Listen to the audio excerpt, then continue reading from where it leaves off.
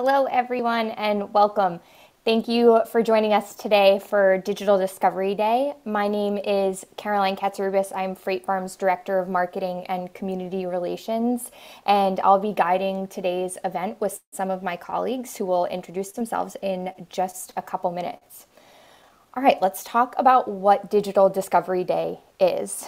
We have designed this event to cover all the things that you need and want to know about freight farms before you purchase our container farming system. So first, you will get a better look into the freight farms technology during our Greenery S farm tour with Derek. And then you are going to hear from our freight farmer, Mario Vitalis, who founded his container farming business, New Age Provisions Farms in Indianapolis, almost 2 years ago, which is super exciting. Can't wait to hear about all the growth that has happened in his business. And then for those of you who are tuning in live to this event, we are going to be randomly selecting 5 lucky winners who will receive a free copy of Mario's new book that he wrote called Shipping Container Farming, which we'll talk more about in his session. So something to look forward to. We'll contact the winners after today is over. And then after his session, we are going to be diving into how you start and build a container farming business, reviewing different sales channels, going through example income statements, and then also talking about how to effectively build a brand around your farm and a variety of different marketing strategies that you can try out. And then last, but certainly not least, what happens after you purchase a container farm? There are a lot of questions that we get all the time, like, what happens? So we will cover the entire after purchase journey. We'll talk about the variety of different training options that we offer, how we actually get your container farm to you. You can see in this picture, like, we are pros at moving these things. And then also all the ongoing support and resources that we provide, because once you start, we're not just leaving you high and dry. There are a lot of different things that we provide to make sure that you are up and running successfully. So I'm trying not to get distracted seeing how where everyone is tuning in from, but we have such a global audience today. So variety of different projects that you want to get started. And I just really want to urge you to take advantage of this event. We are all here to answer your questions and make sure that you feel confident going into this journey and starting a container farming operation. So definitely utilize the Q&A feature on your Zoom panel. There will be a question and answer session at the end of each of our event categories. And if you miss anything, don't worry, it's recorded. We'll send it out to you in a day or two. All right.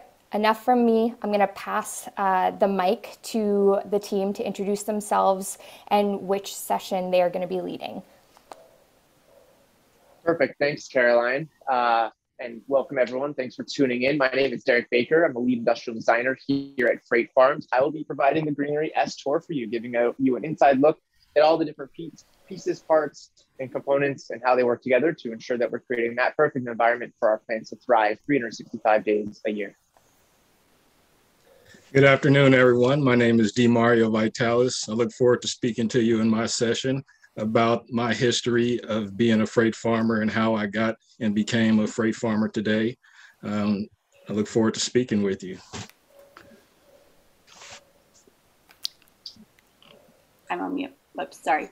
I'm JC. I'm our growth marketing manager here at Freight Farms. Really excited to talk with you about how to build and market your business, your farm business, so that you can be as successful as possible. Hi, everyone. I'm Brooke. I'm an account executive here at Freight Farms. I'll be in the session with JC, talking about how we craft a successful business model and create a hyperlocal farming business in your own community. Hi, everyone. I'm Rachel. I'm an account executive on the business development team, and I will be leading the after purchase journey with Mark. Hi, everybody. My name is Mark. I'm the community and customer success manager, and I will be talking with Rachel about the after purchase journey. Awesome. Well, it's very excited for you all to get inside look at all these different parts of freight farms and how they all work together to really make this product and experience, really cultivated for you. But let's get right into it. I'm too excited to slow down here. Let's get right into the tour. Essentially, what you're looking at, what I'm standing in here is the Greenery S is the world's most productive hydroponic farm. In its essence, it's an atmospherically controlled, tech-connected hydroponic farm, all built out in a 40-foot insulated shipping container. So atmospherically controlled, we're utilizing different components to control the air, humidity, CO2, our water conditions, our lighting environment, and everything in between. Tech connected, we have our powerful farmhand software that allows you to remotely control, monitor, and view your farm for anywhere in the world, any day of the year. Hydroponic, we're utilizing a nutrient-rich water solution rather than soil to feed our plants. And we'll talk about how we utilize that in a couple different ways in the farm here. And lastly, this 40-foot shipping container. Why do we use the shipping container? I think we mentioned it, but it's really easy to get these things anywhere in the world. It doesn't matter where you are, we will get this container to you. You can drop it down, plug it into water, power, and you're practically ready to grow. But let's get into a bit of the nitty gritty. So the Greenery S is comprised of essentially two growing areas. We have first what we call our nursery station, which is the stainless steel workstation that I'm standing at. This is where all your plants will start, where you'll seed them. They'll grow to seedlings for a couple of weeks, and then they'll be transplanted into our cultivation area. So that's the second area that we're growing in the farm. And that's where your seedlings will be transplanted and grow to maturity, where then they'll be harvested. And that cycle will continue on. Let's start with this nursery station though, and give you a bit of an overview of what you're looking at here. Let's see if we can give you a little better angle. All right, so essentially, this is a stainless steel workstation for all of your processes, whether it be seeding, transplanting, harvesting, etc. Below that, we have two independently controlled and automatically irrigated ebb and flow troughs. So I'll talk about what that ebb and flow nature is. On the left side here, we have our nursery tank. So that's housing all the water that's going to be feeding our plants in the nursery station. And on the right side, very similar form factor, but we have what we call our dosing cabinet.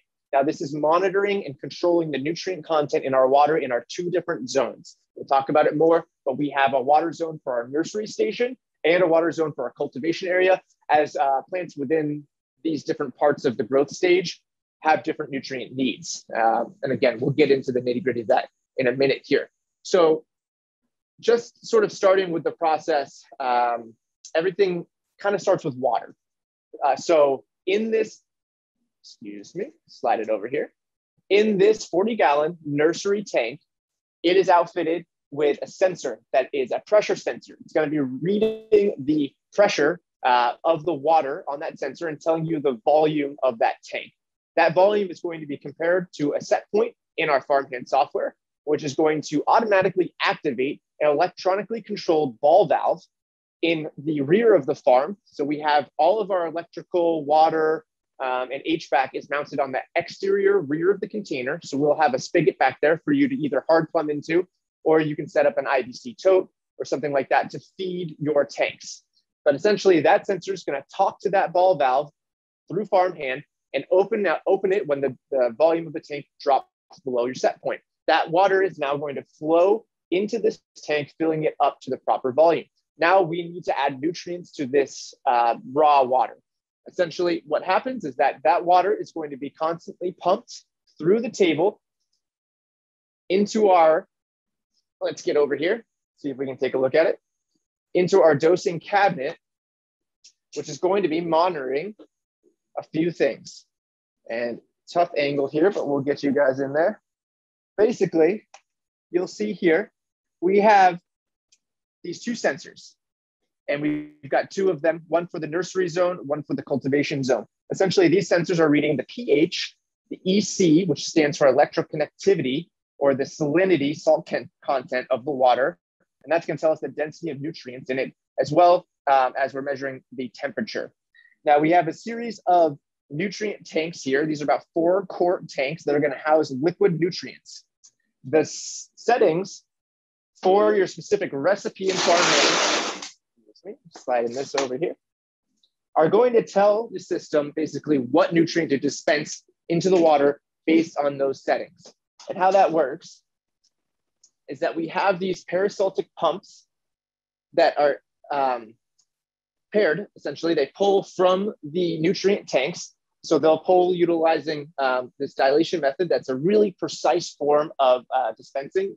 It'll dispense a certain amount of nutrient into this manifold, which is our recirculation line.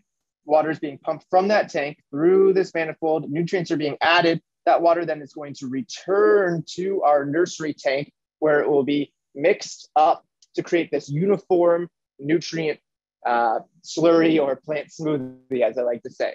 Now we're ready to feed the plants with this plant smoothie. And this happens through a delivery method called ebb and flow. So again, we're utilizing hydroponics, which means we're using that nutrient-rich water solution to feed our plants. So we're going to deliver that nutrient-rich water directly to the roots of the plants, really creating a scenario that the foliage is able to intact its natural oils and all of the benefits without having to implement pesticides and other things, because we have no pests in here, as again, we're just utilizing water and nutrients. So what's going to happen periodically and automatically, that water is going to be pumped from our tank into one or both of these independently controlled ebb and flow troughs. The water is going to flood the area below these trays, basically allowing these peat moss plugs, which are essentially nature's sponge, to absorb that water, giving its roots access to all that nice nutrient-rich water, that plant smoothie. Any water that's not absorbed by these plants is going to then drain back into a collection tank that's going to pump it back into our nursery tank. And this system will recycle that water and irrigate it about every 8 hours, again, automatically. So that is essentially the water aspect of our nursery station, how we're delivering that nutrient-rich water solution. The next important recipe to dive into here is the lighting recipe and how light affects these plants. So within the nursery station here, we have, again, by utilizing farmhand, let me flip on some of our lights here.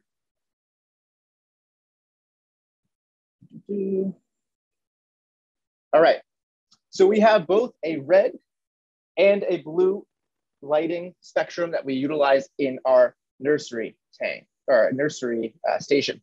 And I was just showing the blue and the red isolated, but we also have, of course, the ability to run them simultaneously, which creates this sort of magenta look. But let me just give you both the blue and the red,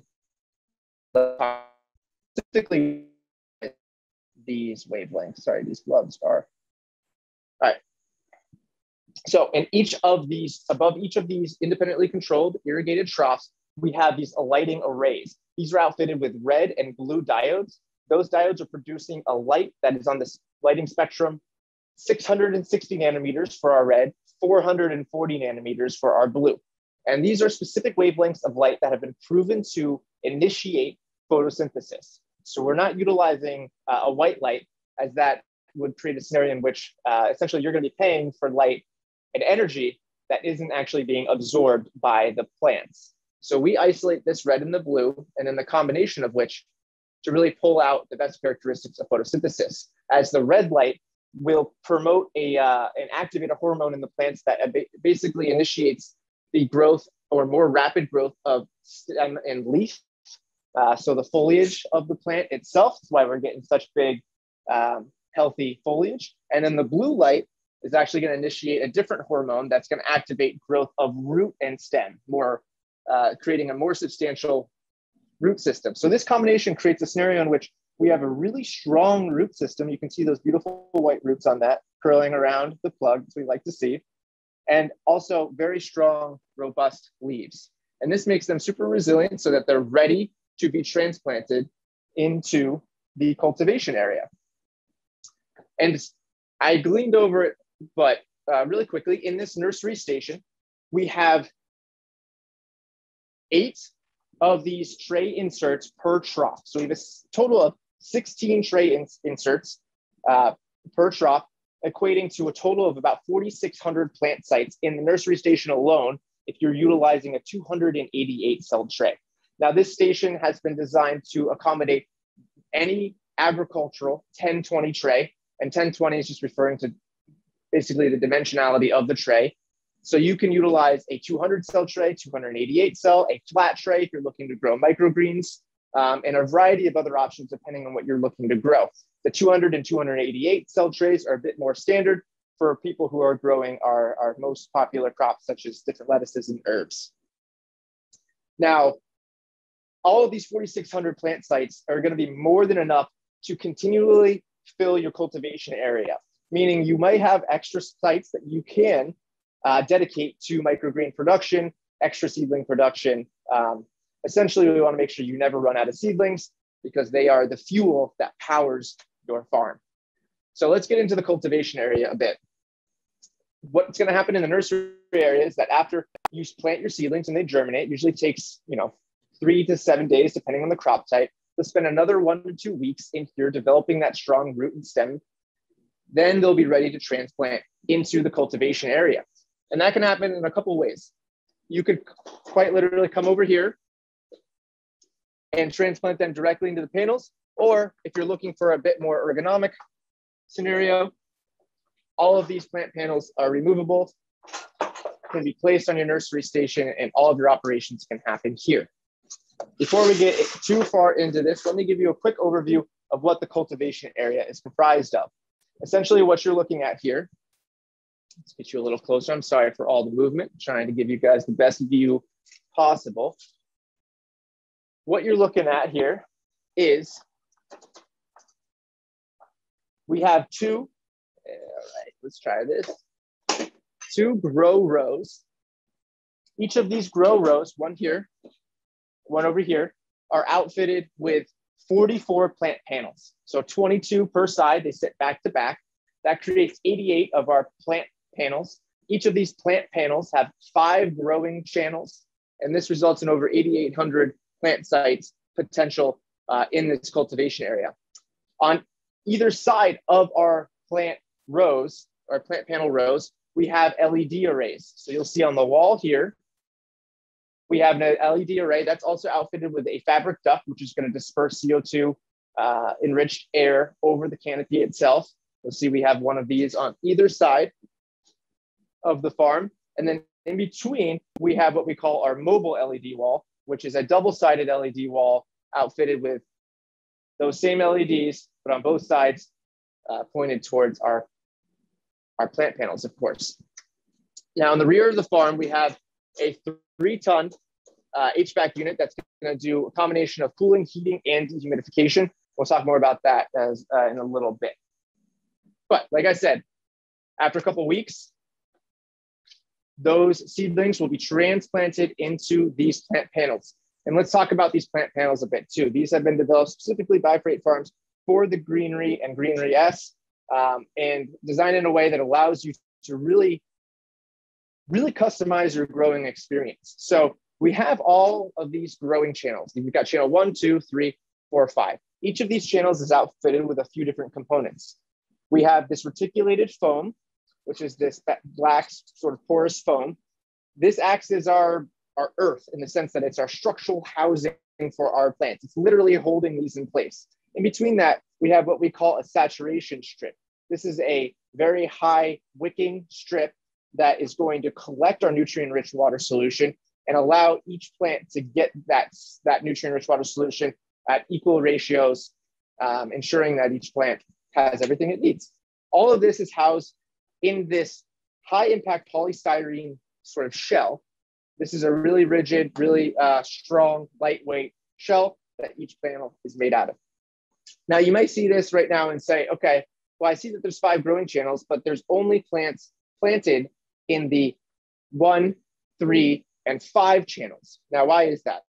Now, again, we've customized this 4 different crop types. So with this panel itself, we're growing a bib head lettuce, which is a lettuce that will grow to a certain head size. And we want to make sure we have enough room for that lettuce to grow to its max size, but really maximize the space. So we do that by planting in these 1, 3, and 5 channels, where channels 2 and 4 are basically our negative space that our plants are going to grow into and fill up eventually. And I can walk down the aisle here in a minute and show you what that looks like later on in the growth stage. There are scenarios in which you would use all 5 of these channels. So for more high density crops, such as basil, arugula, chives, cilantro, really any of your herbs, you will be able to utilize all 5 of these growing channels and plant in a really high density planting pattern to really maximize this space. Lastly, another form of planting that you can utilize on this 5-channel design is what we call intercropping. So this is actually a great potential for you to maximize your yields by planting a root vegetable intermixed with something like a head of lettuce. So the way that would work is that you're actually going to utilize the negative space between these heads of lettuce in channels 2 and 4 to plant something such as a turnip, a radish, a carrot, anything like that. There's different ways to plant in these plant panels to maximize your yields. We went over some of those different planting arrays. All that information is online as well, but essentially this 5-channel panel gives you the ability to grow a variety of different crops and really maximize the space on this panel. Then I wanted to transition to the cultivation area. Just like the nursery station, I want to start with sort of the water and how we utilize that hydroponic nutrient-rich water solution similarly to the way that we do in the nursery station. The difference here is how we deliver it to the plants. So you'll see, obviously, the form factor here is much different. We're growing in a vertical scenario rather than in these trays in the nursery station. So that alone requires a different way to deliver that water. But starting at the source, in the rear of the farm, we have a 100-gallon cultivation vein tank that is housed with the same pressure sensor as our nursery tank and speaks to that electronic ball valve in the same way through farmhand to have it open that ball valve and have water autofill that tank to the certain and specified volume. Once that tank is full, it will pump water up to this same dosing cabinet, but through the second set of sensors, which will read those settings and compare them to the set point in farmhand. And you'll hear me saying this a lot, comparing it to the set point in farmhand. Essentially, we have different recipes within farmhand that are pre-programmed that depending on the crop you're growing, the farm will know the settings it needs to set to. So these are not settings that you need to know, okay, a head of lettuce needs 5.6 pH and 1600 EC. The farm will know that from the start. Once you get more experience with growing, you'll have an understanding of how you might want to tweak some of these settings for different crops and different experimental vegetables. But essentially, for that canon of leafy greens, herbs, we have all that information filled out for you. So if you hear me reference to that, that's not something you need to know. The farm will know that for you. So that's going to address that, that is going to talk to farmhand, compare that water readings to the readings in farmhand, and dispense the proper liquid nutrient from that same tank, but into our cultivation return line, which is going to then send that nutrient-rich water solution all the way back to the cultivation tank, which is then going to mix it thoroughly, creating that nutrient-rich water solution or that nutrient smoothie for our plants. And now we're ready to get it to the plants. How we do that is we actually pump it from that tank up the rear of these grow frames to the very top where there is a irrigation line. See if you can see it here. That gray pipe here. Now, in that irrigation line, we have all of these pressure regulated drip emitters. Each of these emitters has a diaphragm in it that is regulating the amount of water flowing out of them at 2 gallons per hour. And those are located above all of our channels in our plant panels. That water will drip into the plant panel, saturate that wicking or saturation strip, which I showed you earlier. That will allow equal access and saturation to that water along the entire length of our 7-foot plant panel. Any water that's not absorbed by these plants or subsequently transpired into the air will be collected in these gutters below, which are sloped back to the tank, sending it back to the tank to be to have the settings of the nutrient conditions monitored once more, nutrients added, and then recycled up back to the plants. And this closed loop system is one of the reasons that we're able to utilize such a small amount of water daily, anywhere between 5 to 10 gallons or even less, depending on your humidity. as we are reclaiming that water and actually putting it back into our tank. So this form of nutrient delivery, or excuse me, hydroponic delivery, is called a vertical drip system. And it stays true to its name, as we're literally dripping this water into a vertical panel and allowing it to utilize gravity to fall down and feed all of our plants. Now, the lighting in the cultivation area is, of course, equally as important as it is in the nursery station. And I mentioned before, we have these lighting arrays located on either side of our growing rows. These LED boards, we have 114 of them, resulting in over 50,000 diodes that are fueling our plants. Each of these diodes, we have a combination of, might be hard to see here, but you can kind of see red and blue, again, utilizing that 660 nanometer light on the red spectrum and 440 nanometer light for the blue spectrum to feed our plants. Now, we spoke about the different colors and spectrums of light and why we use those. But something that we have implemented in the Greenery S for the first time, and Freight Farms that we're really excited about, is the intensity of the light and being able to control that utilizing 3 dynamic lighting modes. We have eco mode, we have standard mode, and we have performance mode. And this is for you to have the ability to not only control the rate of growth of your plant, but also have complete visibility and control over your energy consumption for your farm so that you can utilize, renewable energy or just lower that electrical bill depending on the way that you're growing and your different clients and how you want to deliver produce to them. So essentially what we're doing with these 3 power modes is we're providing a different level of PPFD. And PPFD is just how we measure light intensity in a growing environment, essentially compared to something like lumens, which most people are familiar with, which will tell you the actual output of a light bulb. When you're going to buy a new light bulb for your house, you see 100 lumens, 50 lumens, whatever it might be. That's telling you how bright, how much light is actually being produced by that bulb. What PPFD is going to tell us is not how much light is being produced, but how much light is actually reaching our canopy, reaching our plants. And that's what we really care about, because that light loss or potential light loss we don't care about how much is actually being produced, but how much the plants are absorbing. Now, in the farm, we have developed the 3 modes at 3 specific PPFDs. And really quickly, let me just break down what PPFD means. It's photosynthetic, photon flux density. Mouthful, a lot of crazy words, but really what it means, photosynthetic, that's light that is utilized in photosynthesis. Photon, it's a unit of light. Flux density, basically just saying how much light is actually flowing over that surface at a given time. So within the cultivation area of the Greenery S, we have the ability to fine tune that PPFD to a range. In our eco mode, we're right around 180 to 200 or so PPFD. Standard mode, 220 to 250. Performance mode, 280 to 300. And we max out right around 300 and it'll go over a little bit as you move your panels closer or further from your plants to, as again, the PPFD is dependent on that distance. So those measurements are based on this farm in its home setting. So with everything evenly spaced out. And we've specifically chosen those levels of PPFD because there is a direct relationship between the rate of growth of a plant and the amount of light that it's receiving. So essentially, if you double the amount of light, you're going to double the rate of growth, the rate of photosynthesis. Now, this is obviously incredibly beneficial. So why not just keep hitting these plants with more and more light? Well, that relationship is true and linear up to a certain point. Right around 300 ppfd, that relationship begins to plateau. So you can continue to add more light and your plant's photosynthetic rate will not increase.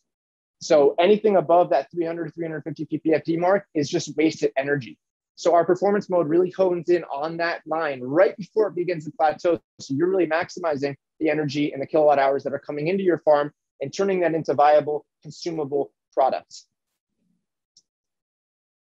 So that is the lighting environment. I know that was probably a lot to digest there. We've got a lot of great information online for you to look into as well if you have any more questions about that.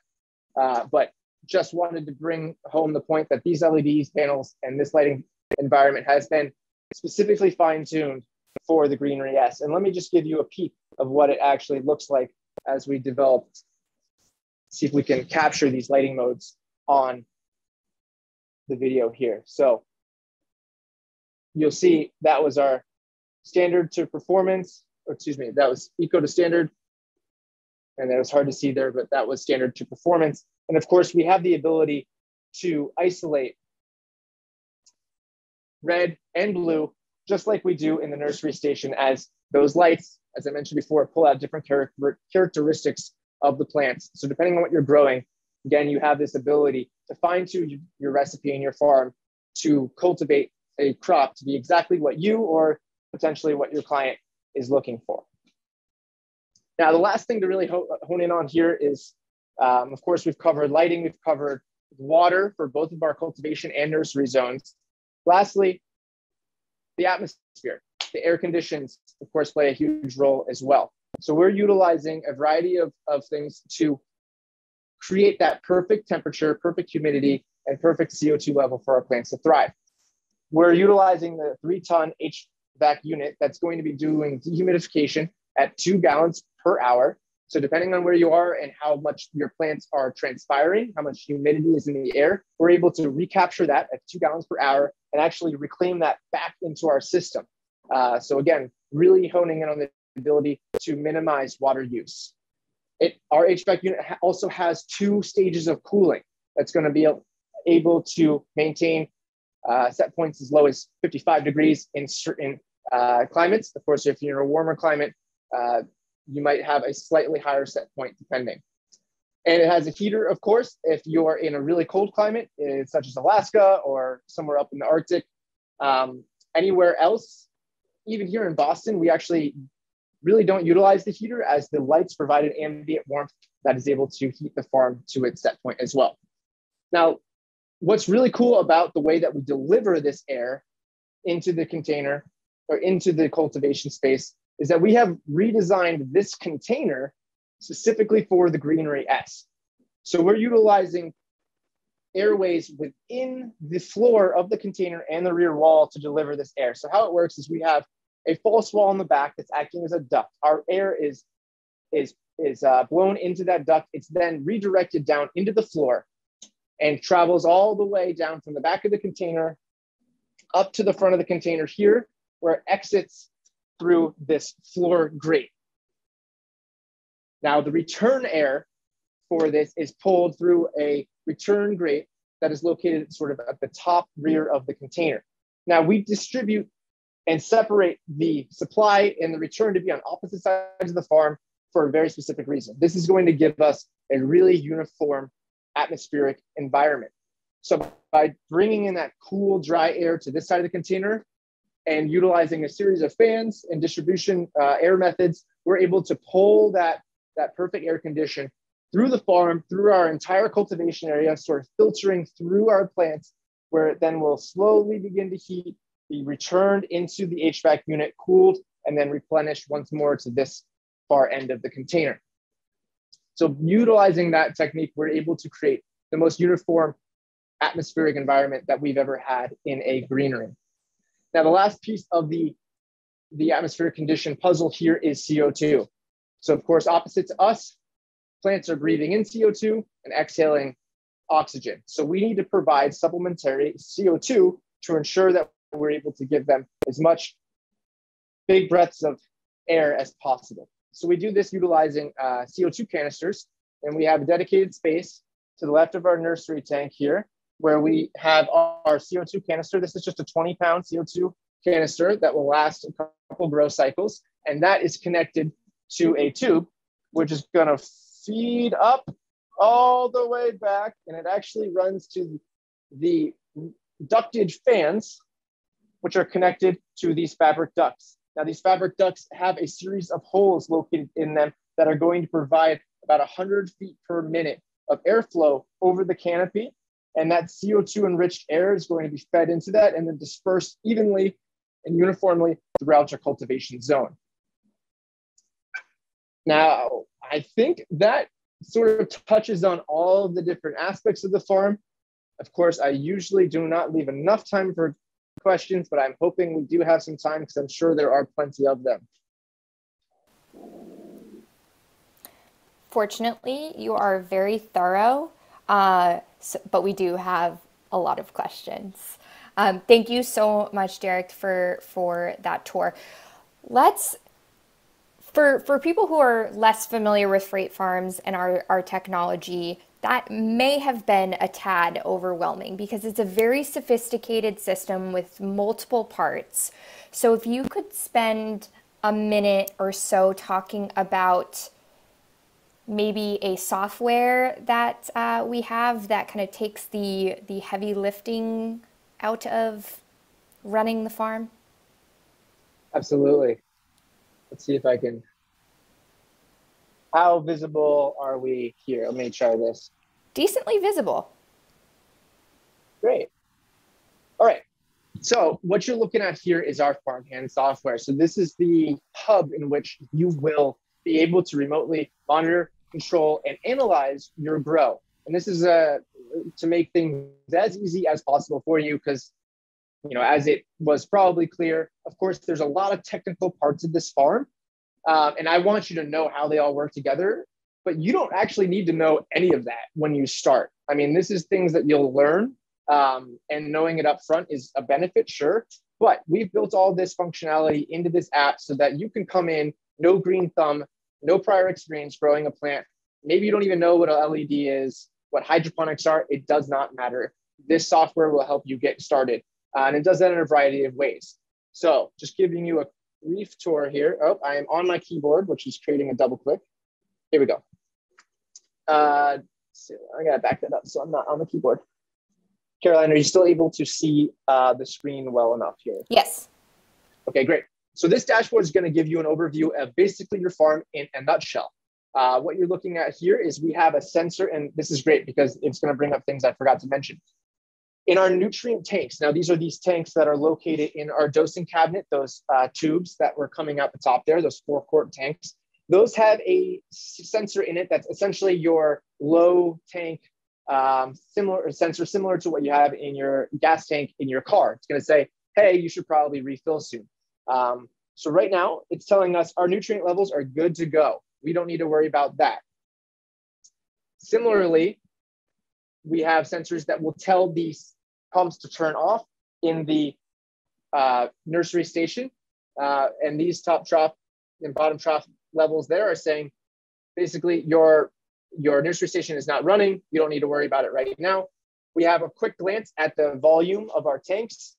We have quick snapshots at the different plants growing in our farm. We have a series of cameras, again, something I forgot to mention, embedded throughout the farm. So within our nursery station, you can see here, we have cameras embedded in the lighting panels that are looking directly down at your plants. So you can get a glimpse of how those are doing, how are your plants germinating, how are your seedlings progressing with a quick snapshot without having to come to the farm. Similarly, in the cultivation area, we have quick snapshots of different areas of your farm that give you an idea of how your growth is going. Also, all of the readings that you need to worry about, the container conditions, meaning the atmospheric conditions. We have 65 degrees in here, 62% humidity, 924 parts per million of CO2.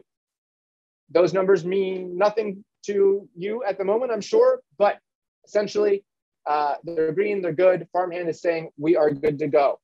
Similarly, with the water conditions in our nursery and cultivation areas, we have 64 degree and 66 degree water, 5.8 pH, 6 in the cultivation. And you'll see 2000 versus 1500 EC. And again, this is why we distribute or separate those two water zones, because the seedlings and cultivation plants have different needs. But this gives you a really quick glimpse of how your farm's doing. But that's not all. You have the ability to control every part of the farm. So as you've probably seen me here, I've been popping things on and off with these little toggle switches. So if you leave your farm and it's like, oh shoot, I forgot to turn the lights back on because I turned them off when I entered, you can do that from anywhere in the world just with a flick of a switch here. We also have prompts for different things like calibration and cleaning. This is a part of the process I didn't quite talk about, but of course there's a maintenance schedule you'll want to follow, bi-weekly or once a month, where you want to clean your tanks, clean your plant panels between harvests, etc. Calibrate your sensors. We have prompts that will walk you through all of those things really easily. We also have the recipe page. Now, you heard me mentioning this before. This is a lettuce recipe that we're running right now in performance mode. So by selecting the recipe, it's actually going to determine all of the different set points for your nursery and cultivation areas. So again, just kind of taking the thought process out of it. We've done all the legwork for you here. We know exactly what these plants need to thrive, and we've pre-programmed that into the software. Of course, we have sort of our canon of recipes here, and maybe as you become more of an expert grower, you're going to want to expand on that recipe because you've learned, oh, I'm growing a sorrel that really likes a pH of 5.2 and an EC a little higher than my flower or herb recipe. You can create that recipe for yourself, save it, and always go back to it, tweak it as you begin to fine tune your grow and understand different ways that you're boosting yield or potentially increasing flavor, color, all of these things. Now, I could keep going, but I'm sure I'm already starting to get too deep into even this. But essentially what I want you to know is that we have a resource that will basically help you identify, learn, and monitor everything in the farm. Awesome. Thank you, Derek. Yeah, for everyone new to farmhand, it is such an incredible and robust ecosystem that not only remotely monitors, connects, and runs your farm, but it also enables you to connect to multiple other resources from Freight Farms, from our digital knowledge base, to our community forum and platform, to our shop where you can buy all of your refillable needs. And we can talk a little bit about that in the last session as well. But I do want to touch really quickly about training because a few people have asked about training. We have a variety of different training options for you. A digital version that's accessible at any time when you purchase Farmhand is called Farmhand Academy. It's a variety of videos and quizzes that really take you through every single part of running the farm. Then we have an in-person farm camp at our HQ in Boston. That's a 2-day in-person training, a variety of different farm sessions and in-classroom sessions. And then we also offer an on-site launch and training visit. And we will go through all of those options again in the session with Mark and Rachel at the end of this event. Really quickly, that software, people were asking if it's included. This software has a recurring cost of $2,400 per year. And if you really want to take a deep dive into Farmhand and the value that it provides, definitely check out our website. You can even schedule a more in-depth demo with your account executive as well. Okay, let's knock off a couple more of these questions, Derek. There are a lot of questions about maintenance and what it looks like with the entire system. Could you just give me a brief snapshot and maybe just say, like, people are wondering about things breaking down. What are the things that most commonly break down? Yeah, so there are definitely some more consumable aspects of the farm. First, I'll just talk about like what those consumables are. So the things that you will be needing to buy on a regular basis through our Farmhand shop. That's, again, as Caroline said, linked right to our Farmhand app. Or, you know, hydroponics is really popular nowadays. You can get these nutrients wherever you want. It's really up to you. But we have liquid nutrients that you'll need to buy periodically to fill your nutrient tanks. The plugs that we plant all of our seeds in, those are consumable as well, as they get either thrown away or composted at the end of each grow cycle. Seeds, of course, cannot reuse seeds, as much as that would be awesome. So those are like primarily the things that you'll need to buy on a regular basis. It's not because they break down, but it's just because they are quite consumable. From a sort of operation standpoint, things that could potentially fail. There are instances where if you do not adhere to proper maintenance schedule, and specifically thinking about cleaning your tanks, there is a chance that you could have a buildup of nutrients if you're not careful, where, you know, there's calcium in the nutrients, which could calcify. And if that happens on a pump per se, and there's a large amount of algae and it restricts the flow of that pump, that could choke out that pump, which could result in a propeller failure. And that pump would be essentially useless until it needs to be replaced. But that will only really happen in a condition in which you're not maintaining your farm. I mean, if it does outside of that, of course, everything is warranted in this farm based on the product of who we get it from. So we will adhere to that warranty, and the farm as a whole has a 1-year warranty as well. So if something happens, and of course it happened for no reason, that part will be replaced by us. But I would say the pumps are the first thing that come to mind. And again, if you don't adhere to a proper maintenance schedule, that's when you could see a higher failure rate. Besides that, there's little things again, and it all kind of comes back to this maintenance schedule. Your drip emitters may clog if that water is not turned over once a month or so. And again, just to remove any extra calcium or nutrient buildup, any algae buildup that could find its way into the irrigation system and end up clogging one of these emitters, as they do have a very small hole in a diaphragm that is controlling that water flow. But we have a series of filters in our recirculation lines constantly filtering the water, as well as the pumps have these sort of boom mic looking filters on them as well that do provide a bit of security from that. But if you don't clean, you may have failure. And let's stop on water for a second. What about people who may have hard water situations? Is there some sort of filter that we would want to add on to make sure that we are filtering out anything bad? Yeah, absolutely. So the first thing you're going to want to do when you know your farm's coming, or not the first thing, but one of the things is to test your water to make sure, see if it's hard or soft, and have the corresponding filtration system in place. Now you can see here we're running a carbon and micron filter to filter our water as it comes into the farm. It's really loud back here, so I'm going to move away from that. But essentially, that is taking the water straight from the autofill line and pulling any of the hardness out of it, utilizing that RO filter. And making sure that we have the correct hardness of water going into our tank so that we can, add those nutrients and have confidence in that water solution. We have inputs directly in our tank that will allow you to hook into to have that filtration system installed. That will be up to you to determine if you need that. But we're happy to help you walk through that process and make sure that you are able to identify the proper components for your specific situation. Yeah, definitely. Don't worry. We will handle all of these kind of prompts during your onboarding process and make sure that you're checking all the necessary boxes before you get started. Okay, we are definitely over on time, but I have seen like 10 questions about generators. If generators are necessary, what happens in the event of some sort of power outage? The generator is as necessary as you think it is. Honestly, that's the best answer I can provide. If you're in an area where your power grid is relatively unstable, I would absolutely suggest having a generator as a backup. We can provide you what those specs would need to be.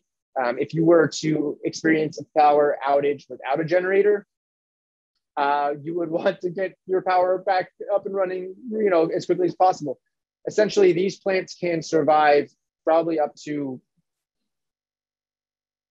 48 to 60 hours or so without light, and specifically water is the thing that they'll need most. You'll definitely see some wilting signs after 24 to 48 hours. So you'll want to get it up and running as quickly as possible, but you do have a small a bit of time to try to get things back up and running. But again, just depending on your power grid. Great. Okay, I think we are going to stop there, Derek. Thank you everyone for your questions. If we didn't get to your farm specific questions, your account executive will definitely handle those for you. And then a lot of you were asking business and training related questions, which we will definitely handle in the next couple sessions. Thank you, Derek. Thank you. Talk to you later. All right. Next up, we're going to be talking to Mario, and as long as we get his video on and potentially my video as well. There we go. Thank you, Amy. Hey, Mario. Hello, how are you? I'm good. How are you? I'm good. Thanks for hanging in there while we were running over. It's very common. No problem. There's a lot going on. Yes, there is. Awesome. Well, first off, thank you so much for spending some time with us. This is one of the most popular sessions for Digital Discovery Day. As you know, you were once in these folks' positions of just thinking about getting started. So let's just start with an introduction to yourself and a little bit about your background. Okay, my name is DeMario Vitalis. I'm the owner and founder of New Age Provisions Farms. We're located in Indianapolis, Indiana. We're on the east side of Indianapolis off of 10th Street. I've been farming since August 2021. That's when I got my first farm. And my second farm came in January. I'm sorry, my first farm came in August 2020, and my second farm came in Jan 2021. So I'm new to farming. Before Freight Farms, I had no history in farming. I've always been a working person. I work as a project manager, and I also do real estate. I have my real estate license, and so I'm gonna do a little bit of dibbling, dabbling, and everything. Farming is now a side hustle for me. I love that story because you really are the type of guy that wants to start many things and follow your passion. So tell us, like, why farming, and how'd you stumble upon container farming in particular? That's a good question. So for me, I think my story started back in 2019, when I was really trying to look for an opportunity to take advantage of some vacant land that I owned and also to establish a business system.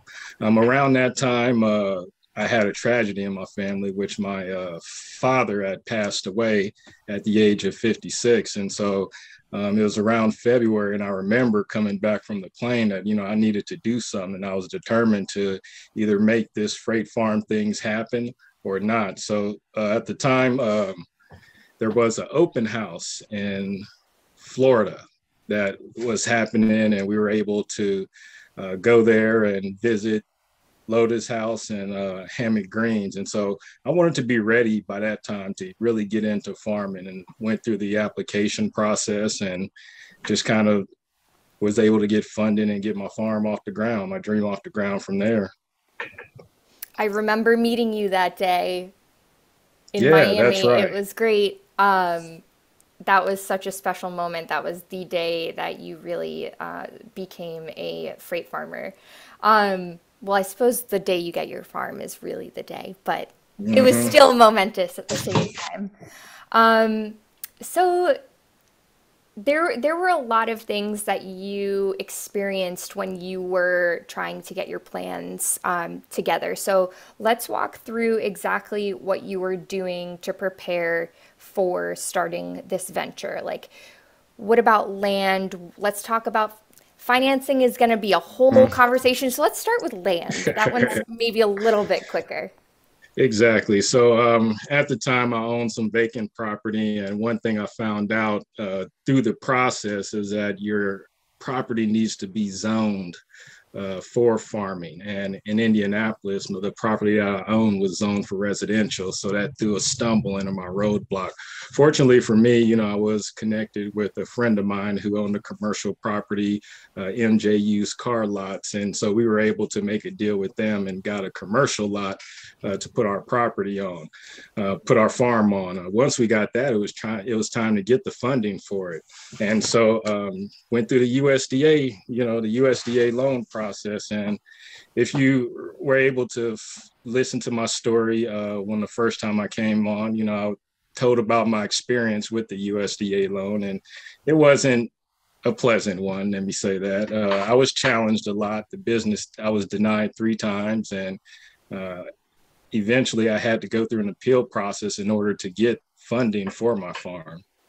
So it was one of those things where, you kind of work and persevere and get through the hurdles before you can really accomplish your dreams. Absolutely. Many of our farmers experience hurdles with finding financing and funding sources.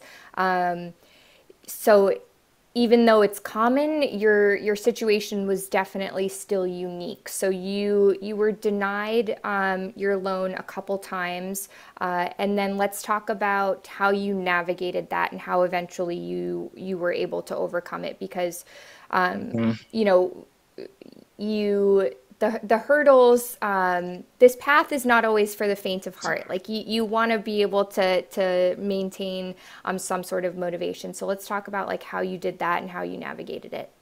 So some of the things that most people are typically denied on is lack of experience, and also not having a feasible business case. And that was what happened in my case. In order to do that, I had to go and take some classes through Upstart University, which is an online hydroponic course. And I was up till like 2 a.m. in the morning taking those courses and just getting those certifications. And another thing I did was, reach out to freight farms and was able to read through the manual and also look at the literature that was provided there. So once I was able to prove that I can plant seeds, the next thing was going and establishing the business case, making sure that I had the proper application status and went through the process to get the funding. And so it wasn't an easy process, it had to work through it. Mm-hmm. And Rick, my colleague, supported you on one of your appeals, right? He sure did. So that was one thing too. Once you get the application process filled out, there's a time frame in which they review the information you have, and you have to rebuttal any questions that they have. My time frame was short because, like I mentioned, I was headed to Florida and I was ready to get my down payment on for the farm. So I needed that money in order to get things moving. So I worked with Rick and I worked with him to get the information to the USDA for the microloan, which eventually I was denied for. That happened back in December. I was already pot committed by then. So I had to go through the appeal process just to get the loan reevaluated.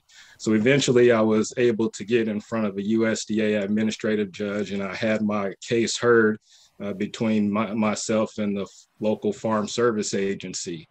Rick was able to support me. We started the case off with his testimony on what the farm can do. And then from that point on, it was just proving that I was capable of being a farmer and using my experience and the education that I had from the online courses and what I've learned through Freight Farm to prove I was capable of planting seeds. So from that point on, the USDA administrative judge ruled in my favor, and they overturned my microloan request. A few weeks later, they came back to me, the Farm Service Agency did, and they was like, okay, we're ready to go ahead and give you the loan. I was like, oh no, slow down. I don't want the 50,000. I want enough for 2 containers. Give me 200,000. And so you I got scratched it. that. Yeah, I scratched that 50,000 application. You could scratch that. I just took that back and then reapplied for the direct loan, which was a higher amount. And those loans go up to 500K. And so use a similar business case times 2, and then went through the process again, and I was approved this time. Amazing. The story, we absolutely go more into depth into Mario's process for finding financing in his webinar. So Amy, if you are able to potentially put the link to the recording in the chat, that would probably be really helpful. Mm-hmm. With all of these hurdles, let's take one step back and talk about your main motivation for becoming a farmer, and kind of what was your vision? What did you want to achieve? So like I said before, I wanted to make use of some vacant property I had. Also wanted to establish a business system. I work typical 9 to 5, and I envisioned myself during retirement doing something that I love, something that can provide to the community. And so farming is one thing that I looked at into doing. Indianapolis, Indiana is in what we call a food desert. And those who aren't familiar with the food desert, that's a term that they use to establish when you have no local access to fresh foods within a certain vicinity of your neighborhood. And my neighborhood is in there. You know, we don't have fresh access to vegetables and fresh foods. A lot of the stuff that we have gets imported in from either the South or the West Coast. So I wanted to be able to provide fresh access to foods for my community. And also personally, you know, I'd never had a fresh salad directly from, you know, the vine, sort of say.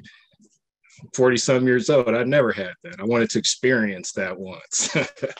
One other thing, you know, I wanted to also add to the number of Black farmers out there. If you look at the numbers today, there's like 3% of African American farmers, and that's not good. You know, early in the 1900s, there was more representation of people of color, but over time, we've lost our land and we lost our connection to farming. And I was part of that. You know, I was a city boy all my life, and I wanted to get back to farming, get back to discovering what those farming roots were all about.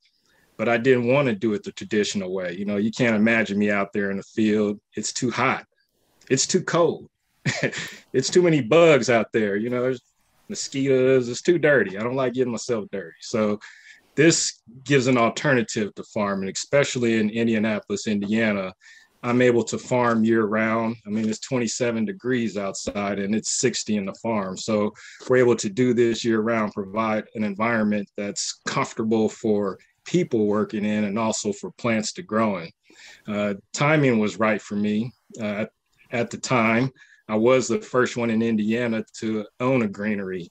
Now there's 6 more in Indiana since then. You know, I was the first African American to own a greenery. Now there's about 3 or 4 more African Americans that have joined the farming family. And when laws change in Indiana, when it comes to cannabis, I'll be ready to take the lettuce down and put in the plant that sells more. Mm-hmm.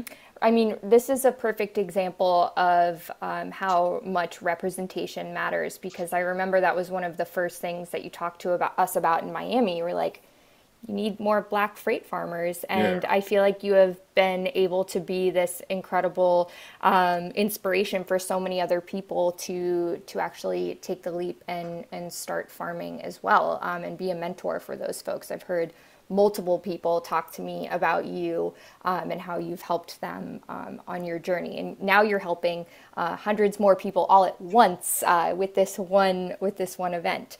So I can see the questions coming in that want to dive into your business. So you have 2 containers. You had one for, how long did you have the one for? Like 6 months to a year? Yeah, I've got that in August 2020, and I've got the second one in Jan 2021. Okay, so let's talk about who you sell to and how your business is set up. So most of my sales are through an online provider called marketwagon.com.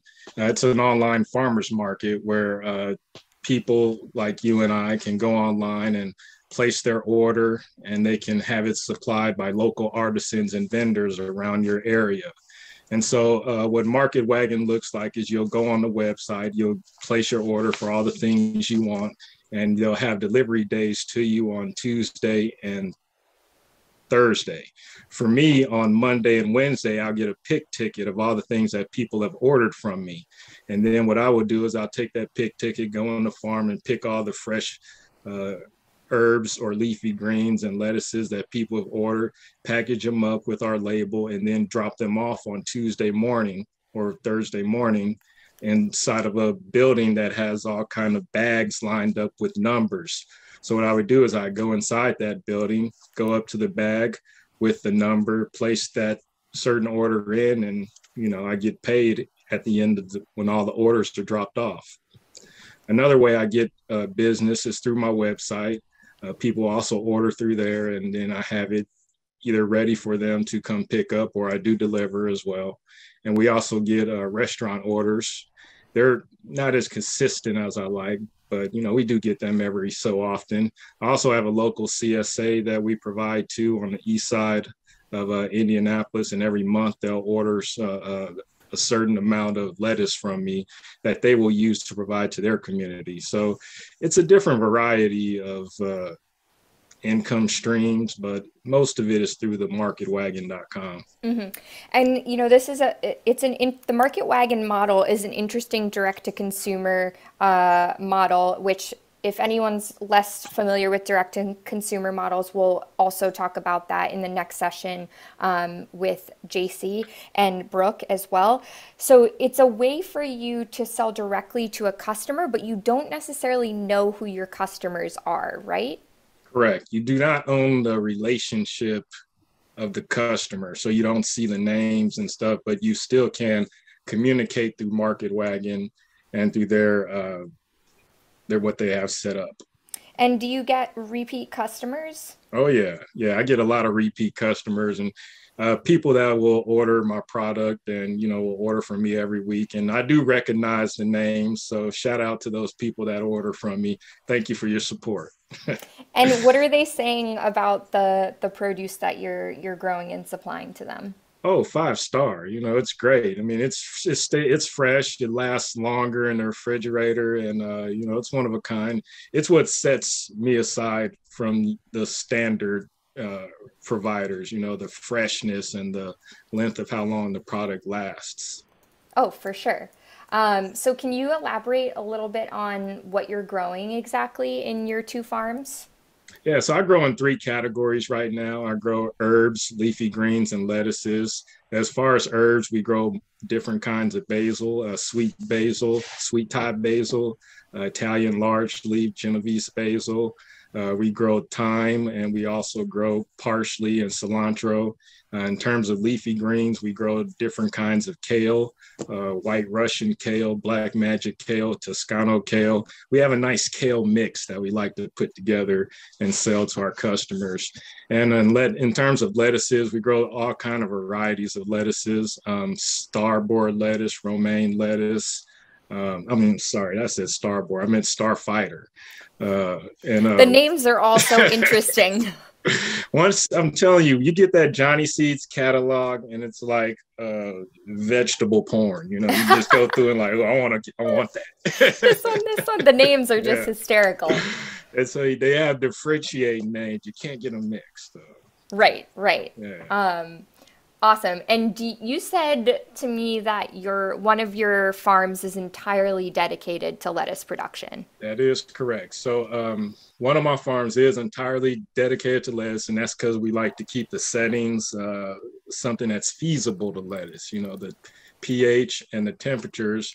And like Derek was explaining in the earlier segments, it's a really sophisticated piece of equipment. So you can fine tune it to what you want to grow. And we do have one of our containers fine-tuned to what lettuce likes in the environment that they like to grow in. Awesome.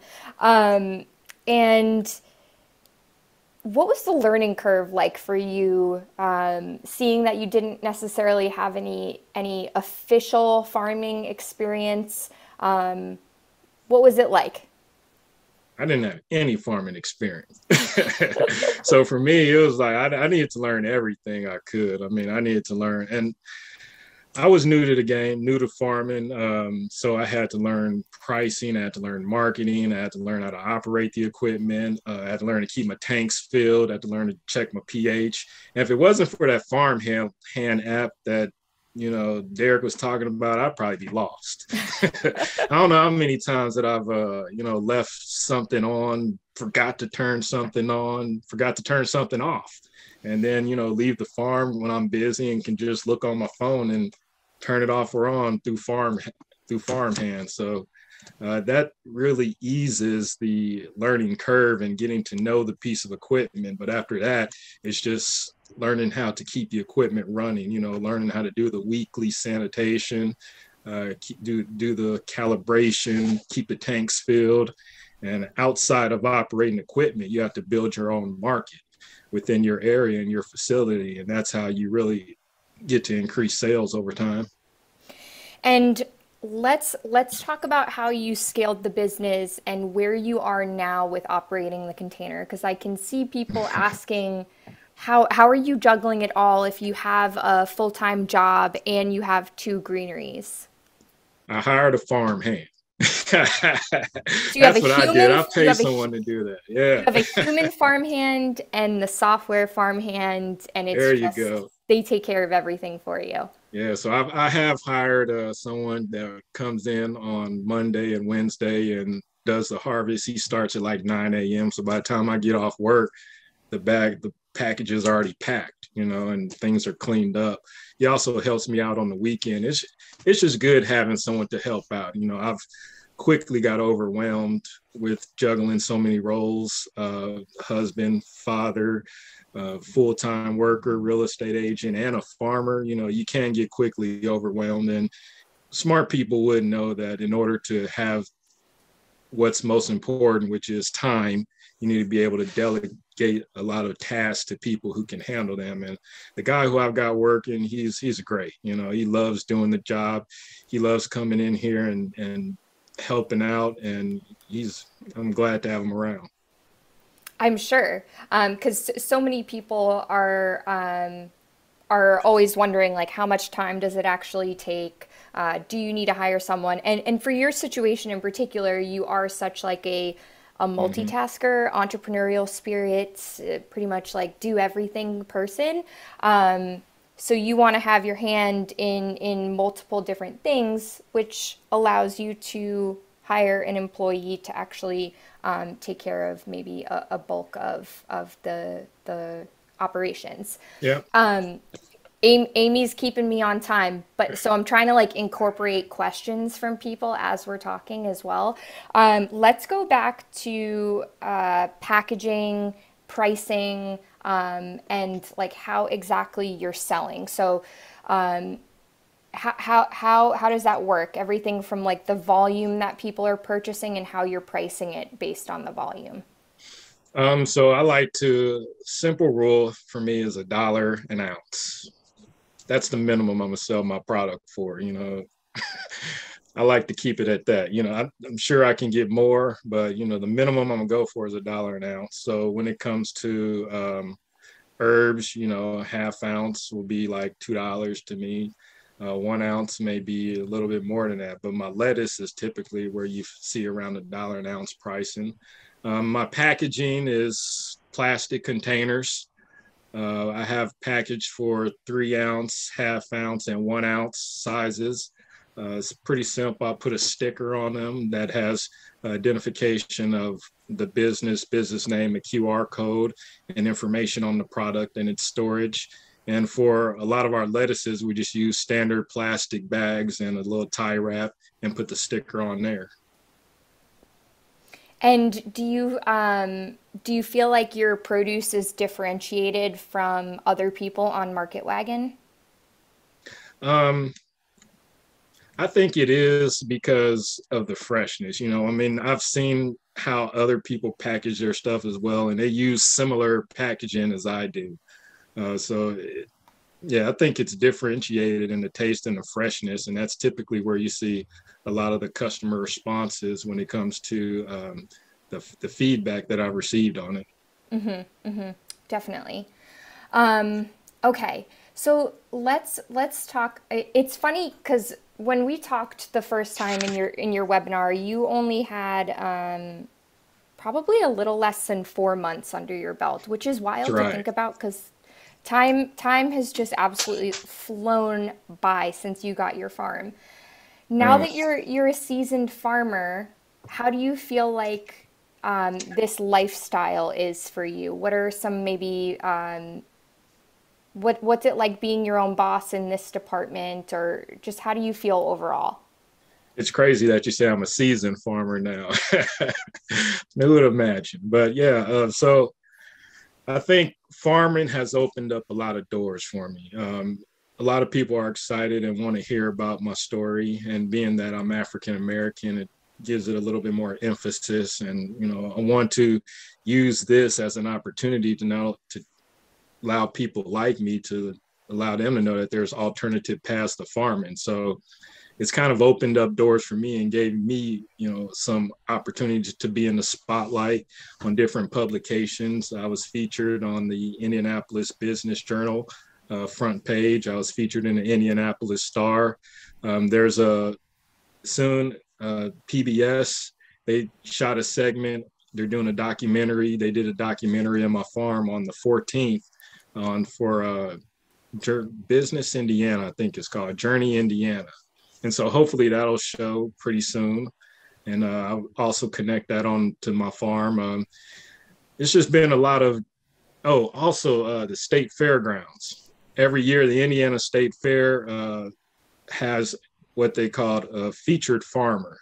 And so they feature a different farmer for each day of the Indiana State Fair. So they've chosen me to be a featured farmer on August 6th of this year at the Indiana State Fairgrounds. So I'll be able to walk around the fair and do different Q&A sessions. They'll have my banners up there, and people will be able to learn about hydroponic farming. I was also able to connect with different people as well, people that I wouldn't have been able to meet before. Future Farmers of America, I've been able to give them tours.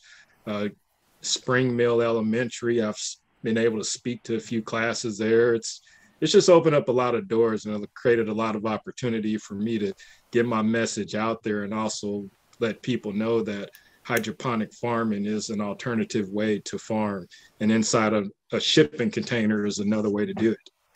Mario, how did I forget to have you talk about this other thing that you're doing with the farm that is connected to Airbnb? Oh, yeah, I give farm tours. Yeah, so there's been a lot of interest in people that want to see the farm. So I've started to put it on Airbnb, and I do farm tours, $50 a head. I mean, it's a great source of revenue for you, because so many people are interested in seeing the farm, and it does become a bit of I don't want to say burden to constantly be hosting people, but it needs to be worth your time because you're taking the time out of your day. So I really find that very interesting. So it's on the Airbnb experiences page for Indianapolis. Okay, let's talk about your book too. Yes. Shipping container farming. I wrote this book, as I mentioned before, since 2019, I've been through a lot of up and downs, and writing this book was almost like therapy for me. One, to kind of get my story out there, put it on paper, and also to let people know that, there's a way to get funding out there. It's through the USDA. And I've also put in my case study. If you tried to look for it, it'll be hard to find. But if you bought the book, you can even get the actual case of the USDA in there. So that kind of helps you read about it. And if you were to go down this path, at least you have some ammunition that you can go into the FSA with. But this is my first book. I'm proud of it. It's something that, I needed to do. I wanted to get my story out there and also kind of let people know that, there's opportunity out there in shipping container farming. So I encourage anyone who's interested in it to get a copy. It's available on BookBaby. That's the best place to get it, on bookbaby.com. It's also available on other sites like Amazon, and it's available through the app. You can download an ebook as well. Mm-hmm. And we will be giving away 5 copies of Mario's book. So if you're not one of those lucky winners, absolutely support Mario in this amazing endeavor. I think I can only imagine how vulnerable of an experience it would be writing a book, especially knowing your story. And I can imagine, like you said, it feels like therapy. It must be cathartic, but it's also super impactful because other people have even used this as a resource, right? You told me that some person who was interested in getting started freight farming took it to his loan officer or something. Correct. There's a few people. Otho Farrow, Northern Indiana. He was able to establish his business through the same method of me by going through the USDA. And he didn't have as much trouble because he was able to take the information that I gave him and start off with that. He said, I want to do exactly what this guy's doing. I've also heard of another guy in New York. I can't think of his name right now, who has recently went through the same process, and he was close to getting approved as well. So it's just kind of given, I believe in the saying, don't go where the path may lead, but create a path so that others may follow. So this is creating a path so that one person can follow who wants to get their shipping container farm. And I mean, I love that you said that, because I mean, even outside of your book, Mario, you have been such an amazing resource to our entire freight farming community. So I'm curious, like, what do you think about the network of farmers? And tell us maybe a little bit about your experience working with other freight farmers. So I think there's a huge network out there. There's also a good collaboration between the farmers. There's a monthly forum that goes on where the greenery users call in and share experiences, and we have an email chain going where we can talk and communicate about different findings and different learnings that we have. So it's a constant community that goes on. You know, you're not left alone. You also can reach out to the Freight Farms team who are willing to help. They're very responsive. They'll get back with you with an email or a phone response on any inquiries that you will have. There's the Freight Farms community as well, where a lot of the historic findings are posted on there. So you can go online and look up different learnings and stuff. And if you have any trouble, you know, there's help out there. Mm-hmm. Definitely. And you are a resource for folks as well. So I can see people looking for specific questions about you.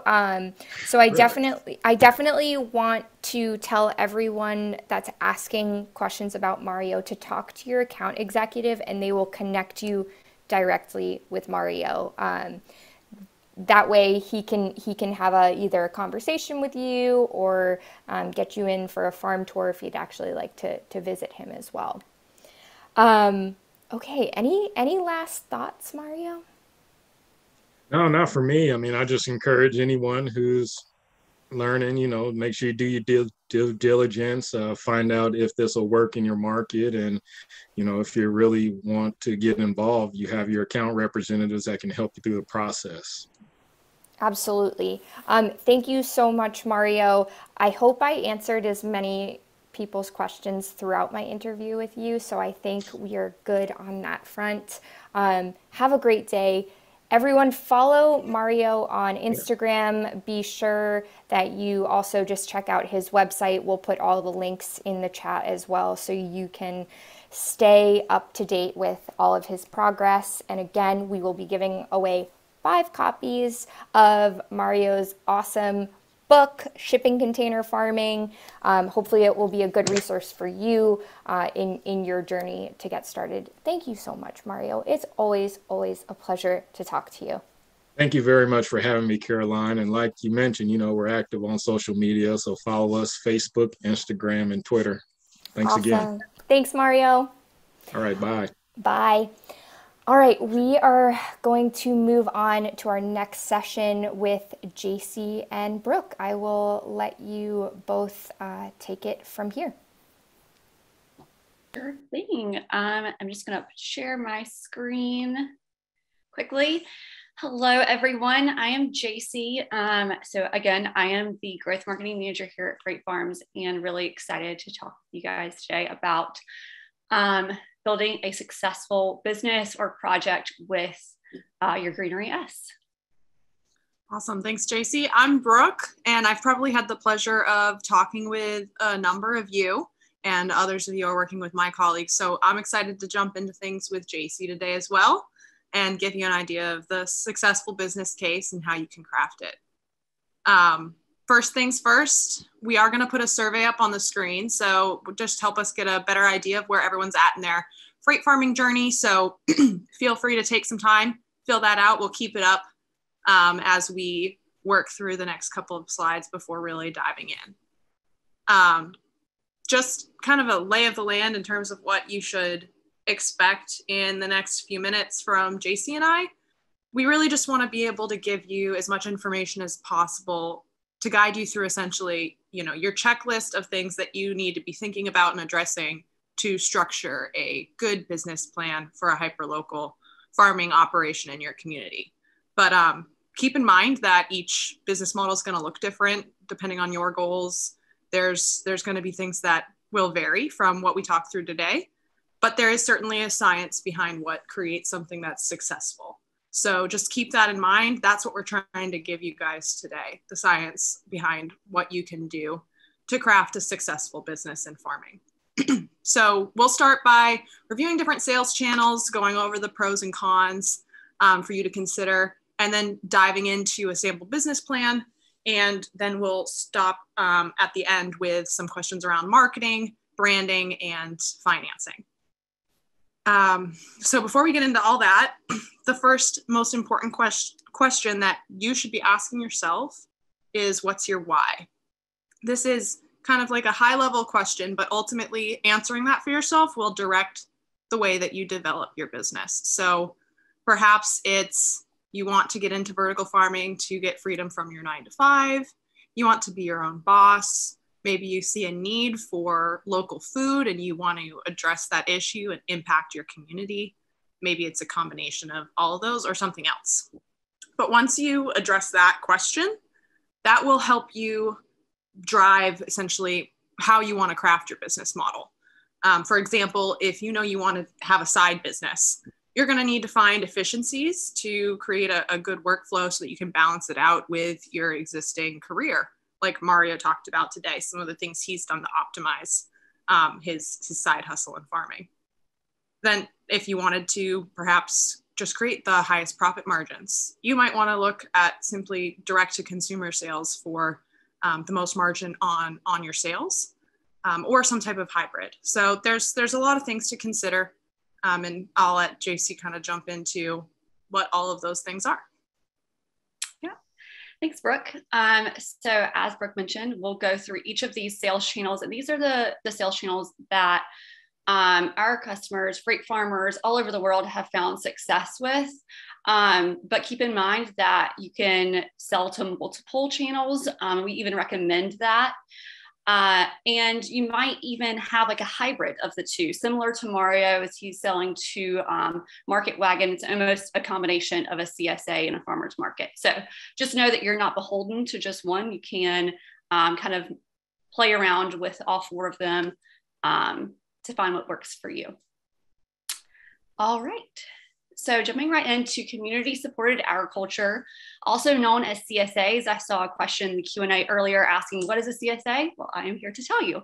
So a CSA is basically a subscription model where your subscribers prepay a fixed amount so that they get produce on a weekly basis, and you know exactly how much you need to grow to keep up with demand.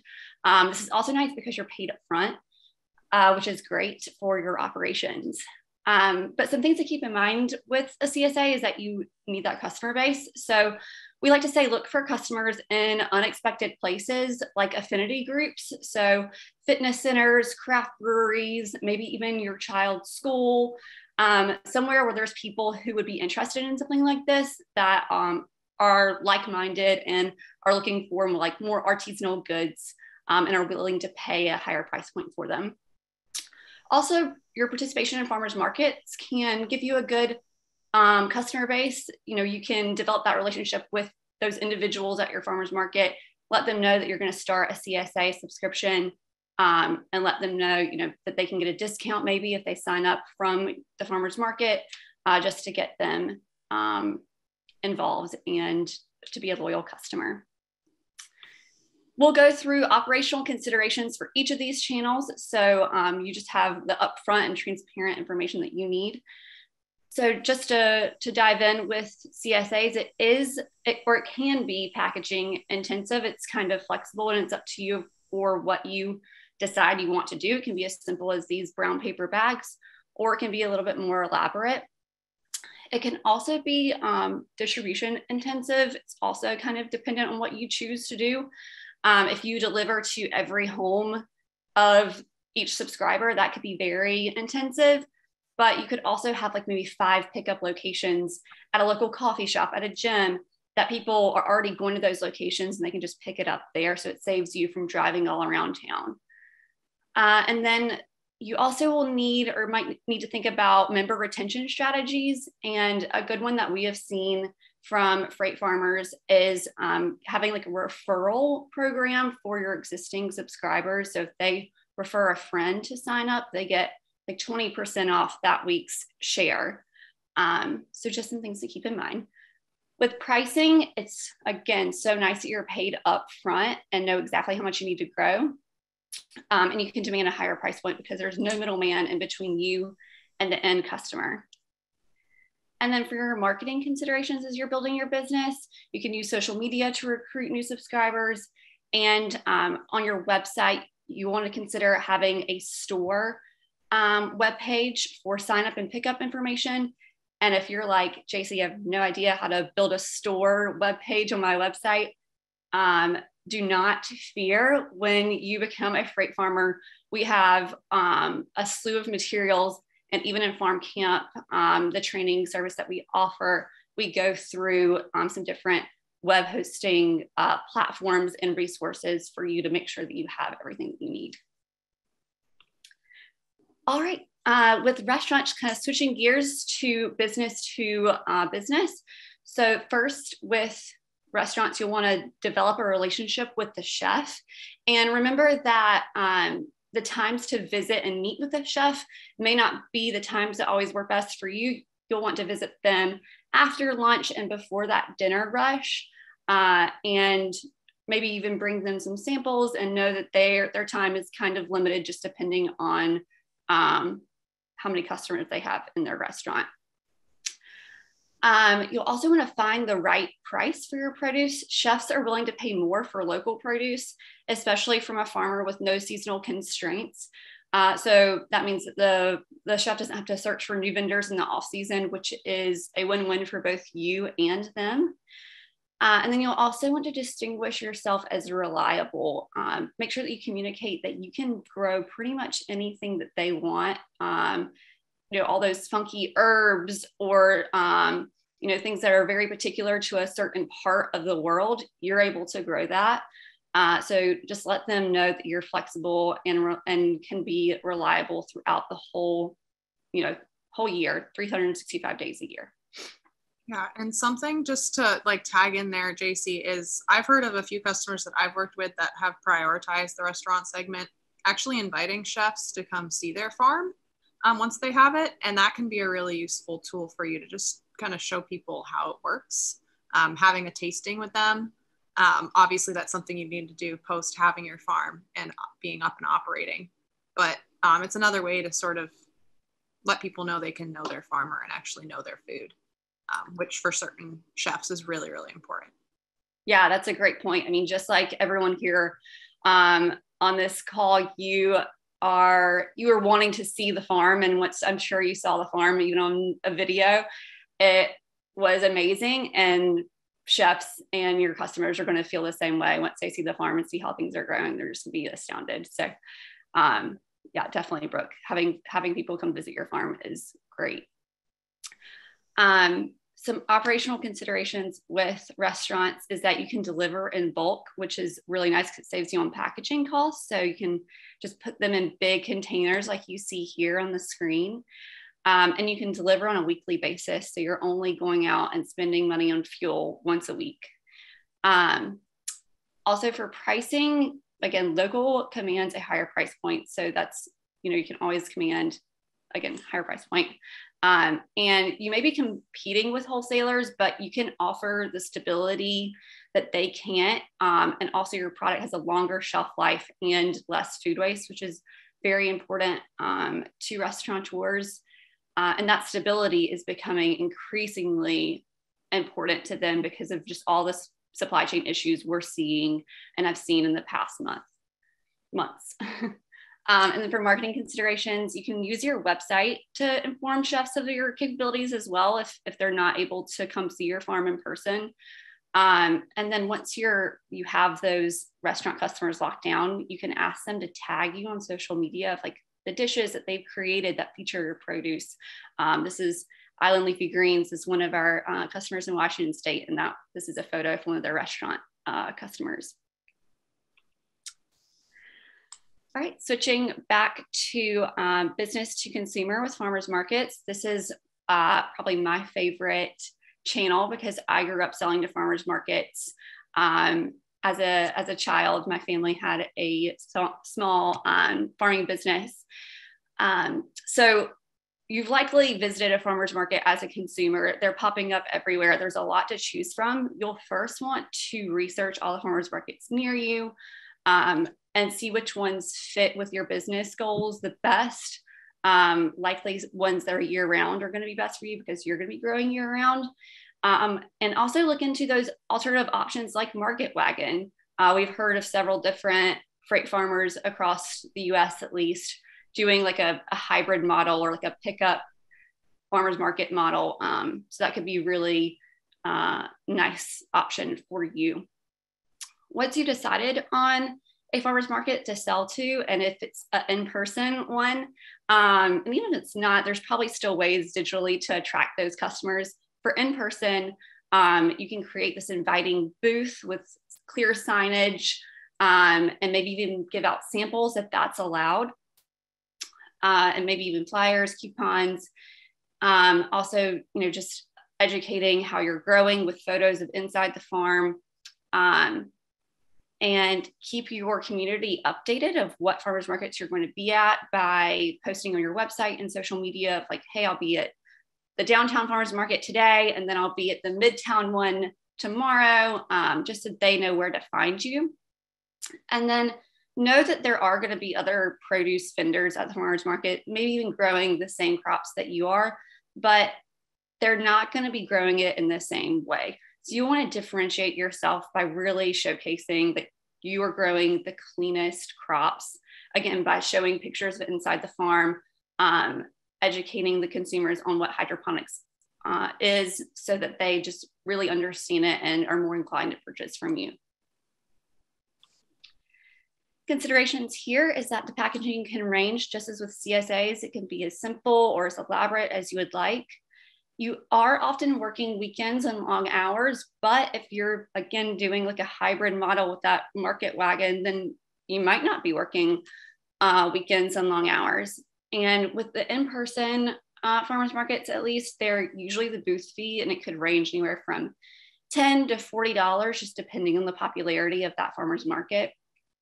So you'll just want to build that into your business plan. And for pricing, you don't have a middleman here either, but just be careful of excess inventory. If it's an off week, maybe the weather isn't nice, there's less foot traffic, or maybe it's 4th of July weekend or around Christmas or something, there's just not as many people coming to the market. You might be taking more inventory home than you're used to. So just think about creative ways of how to use that inventory. Maybe you partner with a local nonprofit to give it to them. Just some things to keep in mind. And for marketing, again, list those farmers markets on your website. And I think I already mentioned about social media, so they are all good there. All right, and last but not least, specialty food and grocery stores. As with restaurants, you'll first want to think about building that relationship with who's going to be buying the produce, and that's the produce buyer of the grocery store. So you want to come in and being friendly and knowledgeable about your produce, maybe even offer them some samples as well, and know that they're going to be interested in what you're growing because you're a hyper local farmer, but they're probably also going to be price conscious as well. So you'll want to just start thinking about your pricing and be firm and negotiate a fixed price and highlight that hyper local hydroponically grown aspect of your produce. Once you have your produce in that grocery store, you can create in-store displays, and those displays can educate the end consumer, the grocery store shoppers, about your produce so that it moves off the shelf quicker. And that shows that you are invested in not only your success, but the success of the store, which that just builds a better relationship with you and that produce buyer. So that is always a good thing. All right, and with our considerations here, grocery stores have the highest packaging costs just because the store may have special specifications for the actual size of the packaging, what the label needs to look like or include. You might need to get some food safety certifications as well. So just keep that in mind. You also, again, need to be price competitive, and you may need to work with the middleman, but it's really dependent on if you're selling to a large grocery store chain, something like Whole Foods, you'll likely need to work with the middleman. But if it's a small regional, like there's just one or two, you can probably sell directly into them. And again, just know that you can demand a higher price point for your product because it's local and hydroponically grown. And with your packaging, make sure that it's creative and eye-catching and really communicates your story to that shopper. And then with your website, list out all the stores that you're selling to. Town to Table here in Boston does a great job of that. They sell to all of these different little neighborhood stores and even tell you how far away their farm is from the shelf in that grocery store. All right. So as I mentioned, when we started, we jumped into these sales channels. You definitely want to find a mix and match of which ones work for you so that you can sell all of your produce every week. You can diversify to protect your business. And lastly, we always encourage you to start wide, try out each one and narrow in on which one works the best for your business and your goals. Awesome. Thanks, JC. So now you've gotten sort of a lowdown on the most popular sales channels. We want to get into some actual numbers for you behind what makes those channels work. So for the next few slides, I'm going to walk you through a sample P&L for the Greenery S. It'll show you a diversified crop mix and also just the business and financial decisions behind that decision and get to the numbers of how those crops turn into the revenue and the profit. So we'll go into the P&L and then some channel specific models. And just so you are aware, this is one example of hundreds of different ways that you can make the numbers work for you. So you'll likely have some differences than what you see here, but this is a great place to sort of start out if you're uncertain of how to create a business model that works. So with that, we'll look at the sample P&L, and here it is. So again, this is a great place to start if you're not sure how you want to structure your business when getting up and running. So on the left, you see the assumptions behind the numbers that you're seeing on the right. In this example, the farmer is growing, you see at the bottom there, 4 different crops and selling into 3 of the most profitable sales segments that we see our customers work with.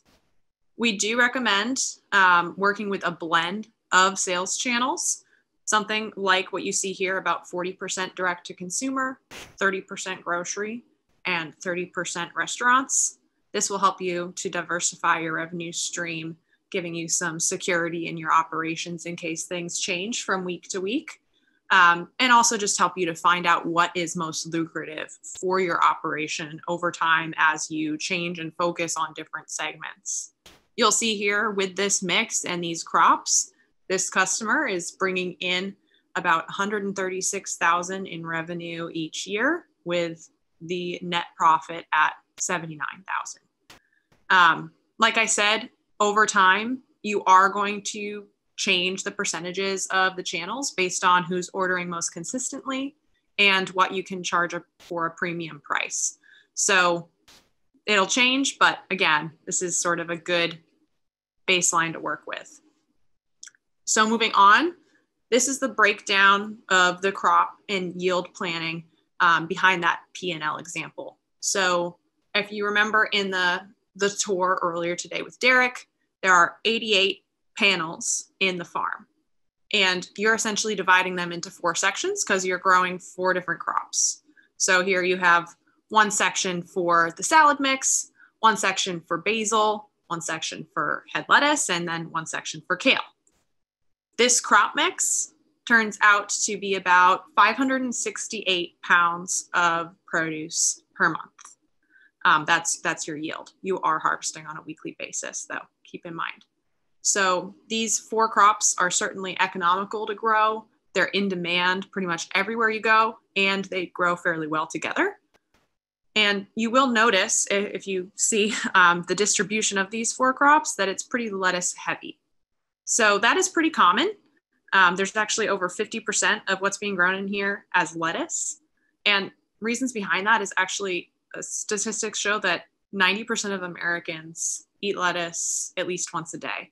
So people are eating it, it's popular, and you'll be able to sell it if you're tapping into the right segments. So that's why you see it so lettuce heavy here. But also kale is another high yielding leafy green, so popular to focus on there. And then basil is an example of a crop that demands a premium. So it's good to focus on something like that, where it's a high value crop that honestly, you probably won't be able to find the quality that you can provide anywhere else. So here's an example of sort of segment specific profits. And you'll see here, as JC discussed earlier, that direct to consumer is the segment with the highest price point. If you were taking that crop mix and that distribution of a farm and selling it 100% direct to consumer, you're going to see that your top line would obviously increase quite a bit. In that example that we just saw a couple slides ago, that was only at 40%. So just keep that in mind. One reason why you might not want to do 100% direct to consumer is that it can be more labor intensive. Think about you're dealing with single orders, and that of course is going to take more time in packaging and potentially distribution. And it also takes a bit longer to build up that customer base. Typically, this kind of segment grows by word of mouth and just developing your social channels, which isn't going to necessarily be at 100% right off the bat. So again, why we recommend starting with a mix of that at 40%, but you could grow it to something higher as you develop your business and operations in your first few months. And then this is the same model essentially for both grocery and restaurant. You see here, the price per ounce is actually based on some surveys that we got back from a group of farmers. And you'll notice that groceries are actually paying more for produce per ounce in head than restaurants. Something just to note here is that this is going to look different depending on the restaurant that you're working with and the grocery you're working with. Each of them will have different prices, quality, other things that they're used to from buying through their current distributor. So JC alluded to this earlier, but if you're able to, it's best to find time to review the current costs, food waste, issues with supply that either the produce buyer, chef, or the restaurateur is experiencing. Once you're able to understand their needs, their issues, you're going to be able to work with them to show them how you could offer a solution. And negotiating prices from there will be a much easier process because you'll be able to understand where you can meet their needs. That's probably not a first touch conversation that you'd have with a customer, but just sort of an idea of how you can develop that trust and customer base further down the line. So we've gone over, your revenue, how you're selling those crops, what you want to aim to sell them at. As Mario mentioned, aiming for that $1 an average per ounce across your produce production is a really good goal. But now that we're done with that, we're going to move on to operating costs. And there's 3 main buckets that you are going to want to focus on how you can optimize those costs. There's a 4th part of this, which is your consumables, your operating costs in terms of growing supplies, but those stay pretty fixed. So these are the 3 that you can pay attention to perhaps adjust how you can improve your revenue and your net profit. So the first section is your labor. Each week, you will probably be spending about 20 hours a week in the farm doing your tasks throughout the week: seeding, transplanting, harvesting, and cleaning and maintenance. This will depend on what your mix of revenue streams are, your customer segments. how much time you're going to be dedicating outside of that. But that's a good average for in-farm time. And if you're operating 1 to 2 or 3 farms, you might be taking home net income as pay for yourself.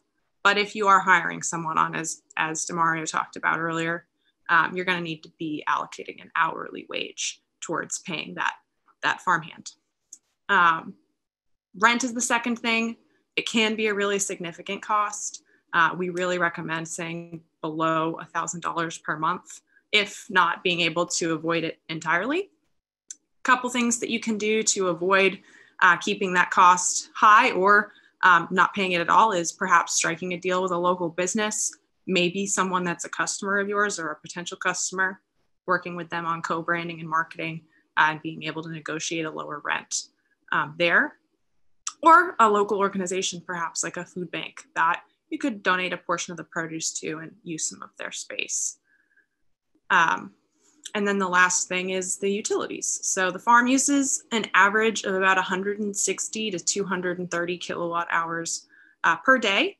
So that'll depend on the settings you implement, but the average cost per kilowatt hour in the United States is about 10 cents, which will get you to about $580 a month for your utilities bill on average. This is probably going to be your highest monthly expense. You can offset it with solar or renewable energy. We have a partnership with Arcadia, which essentially, if it's available in your state and zip code, they'll match 100% of your consumption by purchasing an equivalent amount of clean energy in the form of renewable energy certificates. So that can be one way to make your operation a bit more green and perhaps save some money depending on where you're located. And that's it for operating. So on to JC for brand. Sorry, I forgot I muted myself. Really struggling with the mute today, you guys. So just changing gears to talking about branding your business or your project, or even your school or nonprofit. I think all of these things are applicable to really any kind of business or project that you are doing. So first, you want to think about your name, which is very important because it's your signifier and really tells your story. Here are some great examples of freight farmers around the world and their names and logos. But some things that you'll want to think about before you just create something that sounds fun and looks pretty is thinking about if the website URL is available for that name, and if the social media handles are available. And if they're not for that name, it could be confusing for people when they're trying to search for you. So we'll just maybe want to think about how could you change that name or maybe add something to it to differentiate yourself, so that you're easily searchable and people can follow along and learn more about your business and purchase from you. All right. And as you're building your brand, here are some things to think about. Your brand is incredibly important. It is your identity. And I like to say before you develop a brand and you're going out to sell, you need to think, or you need to look within. So think about how do you want people in your world to view you and feel about you and your business? What are your values? Some of those things that Brooke talked about early on in the first slide. What are those things that you want to communicate with both your goals and your values to the end consumer? I like to say, or like the famous saying goes, if you don't stand for something, you'll fall for anything. So be sure to communicate, what you're standing for and why you're doing what you're doing. Cool. So we've taken the time to define, goals, who your customers can be, how you make the numbers work, marketing, branding. There's a lot to think about and develop there, but once you've been able to work through that, typically the next step is financing. So we're certainly here to help guide you through the financing process. There's so many options out there, and ultimately what is best for each individual is just dependent on the applicant, your business model, and things like that. So here's some popular options we see customers pursue. The first are small business loans through the SBA. These are most plentiful loans that are available out there for for-profit businesses. There's hundreds of options, both through local banks or online companies. Most do require at least 1 year of business experience, and some do have minimum revenue numbers that they want to see before lending out money. So keep those things in mind. Second option is equipment financing. That's an offering you can usually get from your small business lender. And since the Greenery S is a piece of equipment, instead of doing a comprehensive small business loan for operating, you might just be looking to finance the actual hardware itself. So something to consider there depending on your needs. Also government loans. So this is something that we, of course, talked a little bit with Demario about earlier. This tends to be for people who don't have any experience in farming or sometimes even any experience in business. If you are having trouble getting funding from a private lender, you might qualify for this. As a general rule, the USDA Farm Service Agency, or as maybe you hear us refer to, the FSA, they're meant to be a funder of last resort. So this means that applicants were not able to get sufficient funds through a traditional lender. And typically this process takes, at its most expedited, between 3 to 4 months. So also another thing to keep in mind for timelines. And then the last option, this tends to be much more catered towards institutions and nonprofits, is grants. These are pretty competitive and are typically focused on certain initiatives, whether that's education or food security.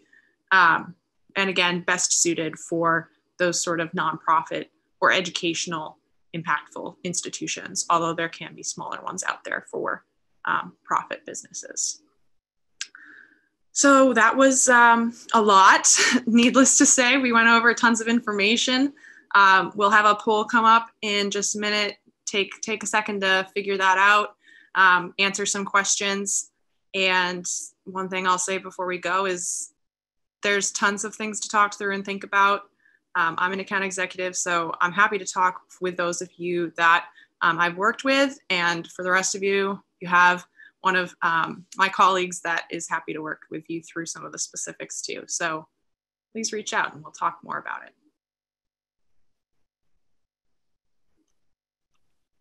Thank you, JC and Brooke. That was super, super helpful. We are definitely running short on time, but I have a couple questions that I just want to rattle off super quickly.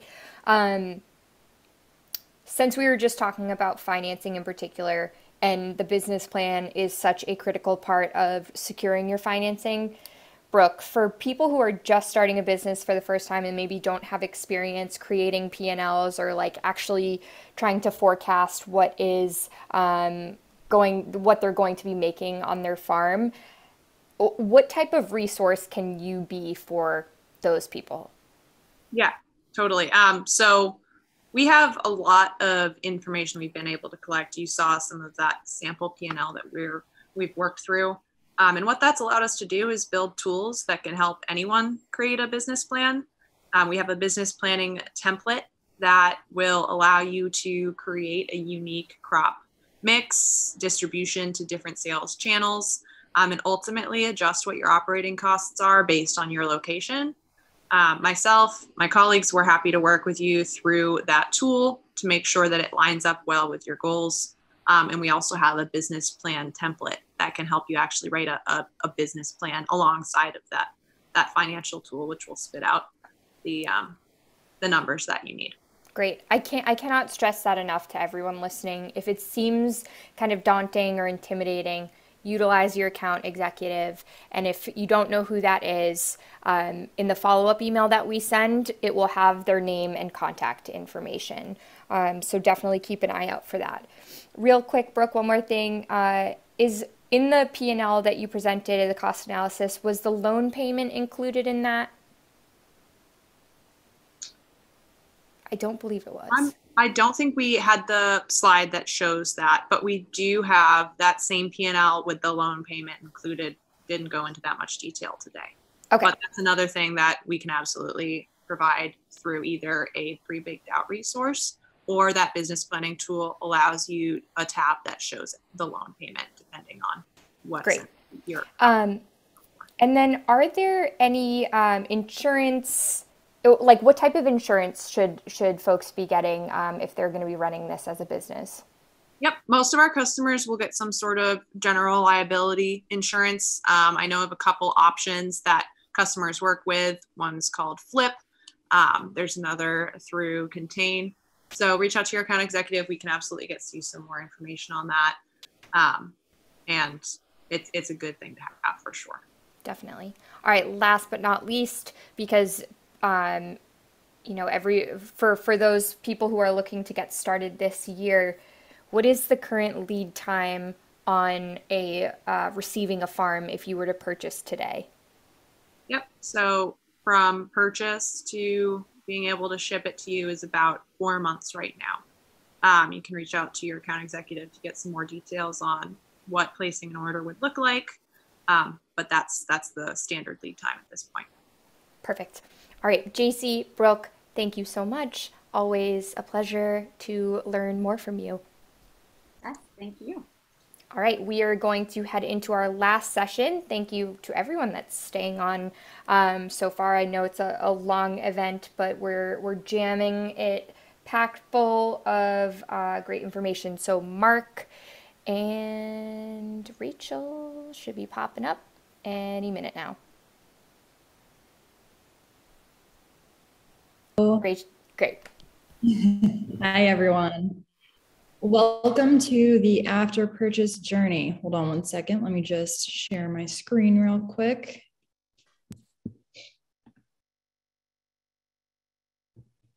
I see a lot of familiar names here today, so I'm happy that everyone's been able to make the time to join us.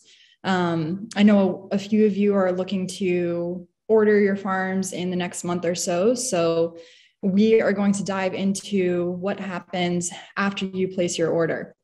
My name is Mark. I'm the customer success manager at Freight Farms. And in that role, I have the privilege of getting to know all of those farmers that Rachel was just talking about, that largest group of cloud connected farmers. We have about 400 farms in the world, thousands of farmers, and all of them are bringing really unique stories and perspectives to farming. And so the great thing about Freight Farms is that we have lots of resources for not just getting people information, but also connecting them so that they can share their experiences with each other when they are setting out on their farming journeys. Some of these farmers are coming from really unique places. We have 36 countries that are represented. You know, whether these farmers are coming from way up north in Canada or Sweden, or they're on a remote Pacific island and they're looking to end kind of a dependence on imported food for their communities. There's lots of different stories. We have farmers who are small business farmers or are working in educational institutions, universities. We also have farmers who work with nonprofits or hospitals or even resorts and spas. So all of these farmers kind of have the opportunity to share all of those experiences. And they're as interesting as DeMario's that you heard earlier. So once you've decided that this is the path for you, the most important thing to do is really make sure you get a farm reserved. We are built to order. So as Brooke mentioned earlier, current lead time is about 3 to 4 months. So to secure your spot in our shipping queue and really start the ball rolling for being an official customer with us, you will work with your account executive on my team, who will draft you up a sale and purchase agreement for however many farms you want to start with. And as soon as we receive that contract signed back to us, as well as the first down deposit, then you are officially a customer, you're in our manufacturing queue, and your account executive will be introducing you shortly to the support team to start the onboarding process. The first step in the onboarding process is just simply the onboarding meeting or first call. And that is really to get you introduced to your client support engineer, who will be your main point of contact on the support team moving forward. It's a great opportunity to just align on goals and expectations. So many people start this journey at kind of different stages. So some people, for instance, are still looking for a site at this point. Others have found a site, but maybe working through some difficulties with their business plan or what have you. So it's really important for our team to get a handle on how we can best support you moving forward, what your vision is for the future, and your goals, so they can help you get there. It's also an opportunity, of course, for you to ask questions. Often this is when things get a little bit more technical because you're preparing for your farm to arrive. So great opportunity to set the groundwork for success moving forward. One of the biggest things you're going to be doing in those couple months from signing the contract and then waiting for your farm's arrival is usually preparing your site. Most people will be doing that at this time. And luckily you have a few months to deal with that. But as far as preparing your site does go, our team is very experienced in shipping these farms all over the world. We typically will coordinate all shipping and delivery. So it's not something that you have to worry about at all. And during that time, we're going to make sure that your site is completely ready for your farm's arrival. So our team is going to be sending you a site checklist. You'll probably be having a lot of back and forth with questions, just making sure that your site is set up correctly for the correct electricity, water, Wi-Fi, that your foundation's secure and good to go. And then once you receive the kind of final green light from them, you are on to actually getting your farm. Sorry about that, on mute. That's right. And we've talked a few times about the farmhand software. And through farmhands, you have all kinds of resources that are available to you while you're getting your farm ready for delivery. So you'll be in touch with your client support representative who can, talk to you, answer any questions, and they'll be in touch with you throughout the process of planning and on your farm delivery day. And they'll even give you a call on that day, make sure everything's running smoothly. And on farm arrival, it's a big deal. So make sure that you take a lot of photos and videos of that. It's an important step in your farming journey. And it's important not just for you, but for your customers, any restaurants that you want to work with. Great thing to share on social media. It's all coming together. And once that comes, we have lots of resources, including our support team, to help you go from farm arrival to getting growing. And that's all the part of unboxing your farm. All of those steps are available in our academy and also in our knowledge base that has been mentioned before. And we'll talk about that in just a few minutes. So we, of course, have our shop. This is one of the important branches in that farmhand ecosystem where you have access to all kinds of things right at your fingertips. You can order everything from nutrients to grow plugs, cleaning supplies and sanitizers, any solutions that you might need, some replacement parts. And one way that you can ensure that you have all of those before you run out is that we have subscriptions and bundles that are available to help you save a little bit of money when you order in advance. And then also you don't have to worry so much about running out and needing those supplies. So if you are getting started, we recommend that you look into those subscriptions because they'll definitely get you everything that you need and you won't be starting your journey without them. So as far as training goes, we completely understand that people have different learning styles and preferences for how they retain information. So we have two kind of main offerings for training. The most popular is our farm camp in person. We host it at our headquarters in Boston. It's a 2-day event, and it is an event where you will be with a small group of freight farmers who are at the same stage in their farming journey as you, of course. So that's a huge benefit to taking part in this. It's a great networking event, and a chance, I guess, to visit another city if you haven't been to Boston.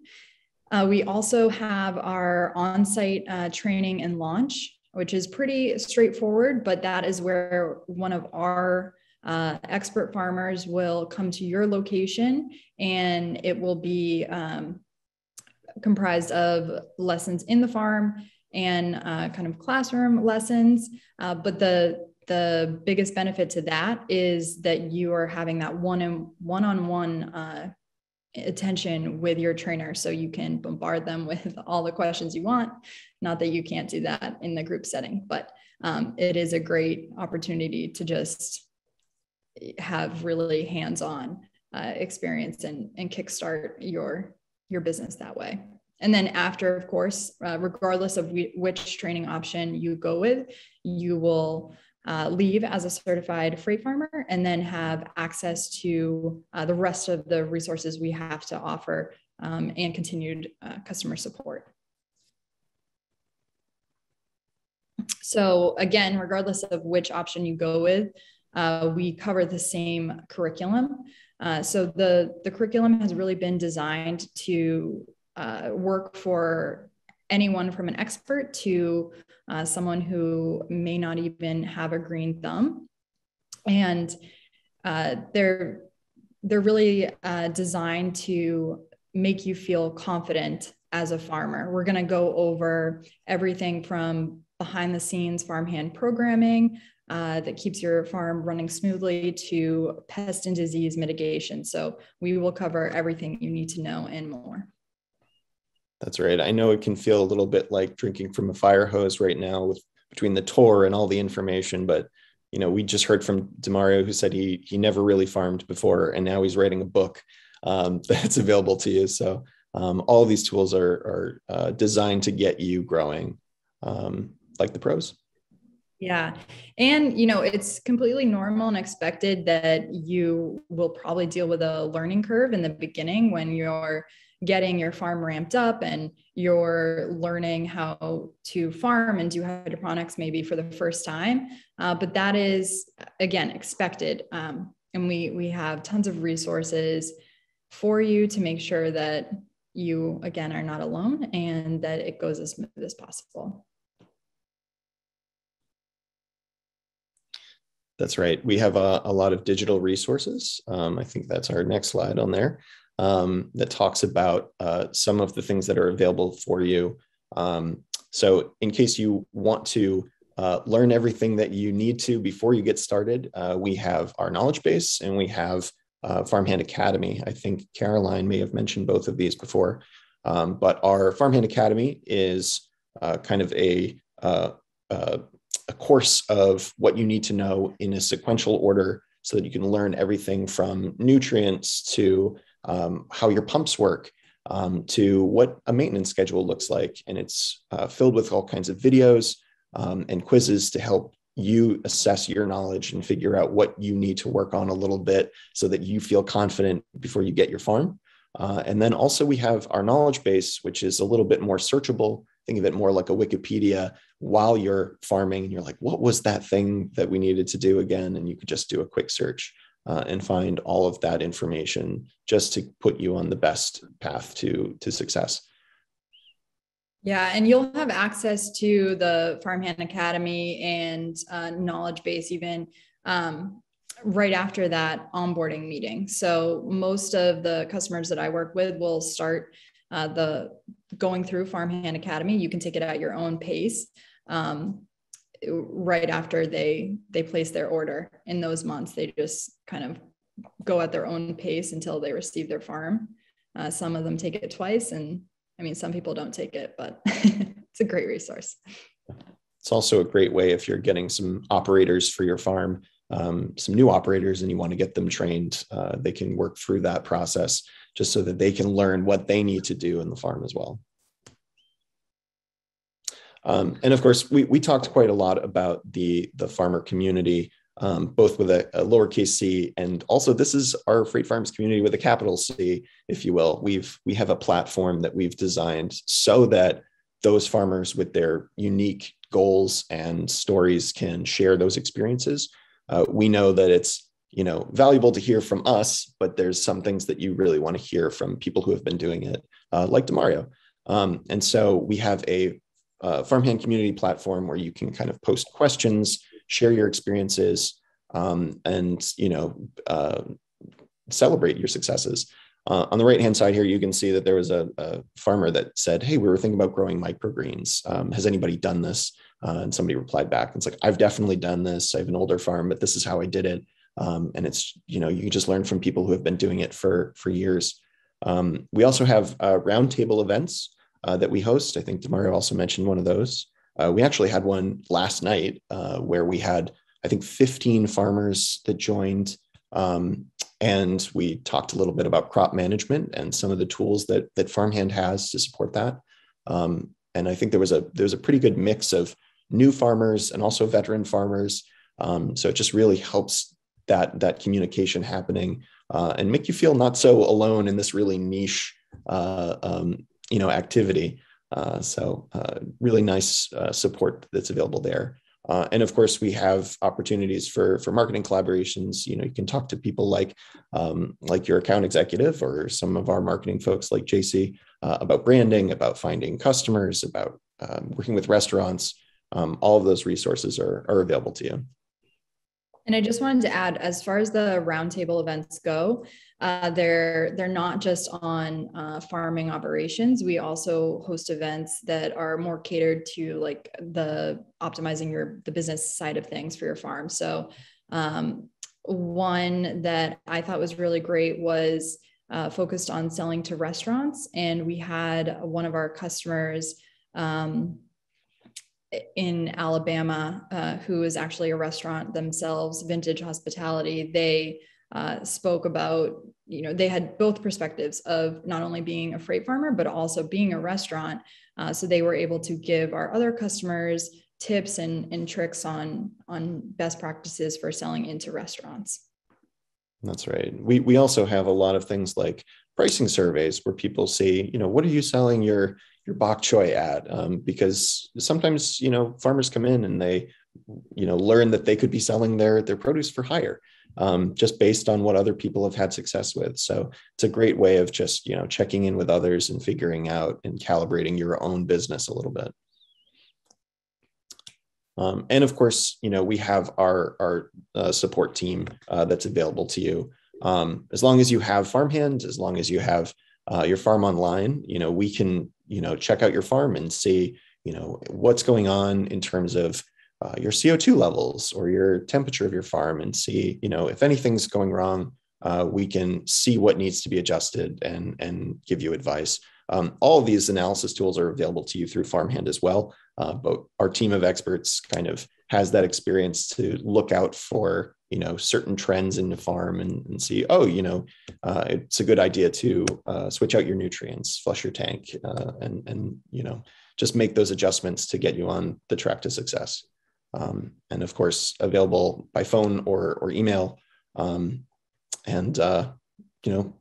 Always willing to talk to you, right? Always happy to speak with farmers that want to improve. Awesome. Thank you both. And thanks everyone for your patience while we worked through those technical difficulties. Definitely have a lot of questions, so I'm going to rattle them off.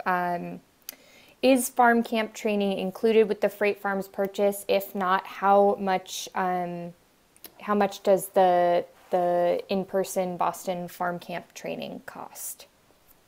Yep. So it is not included in the cost of the farm itself.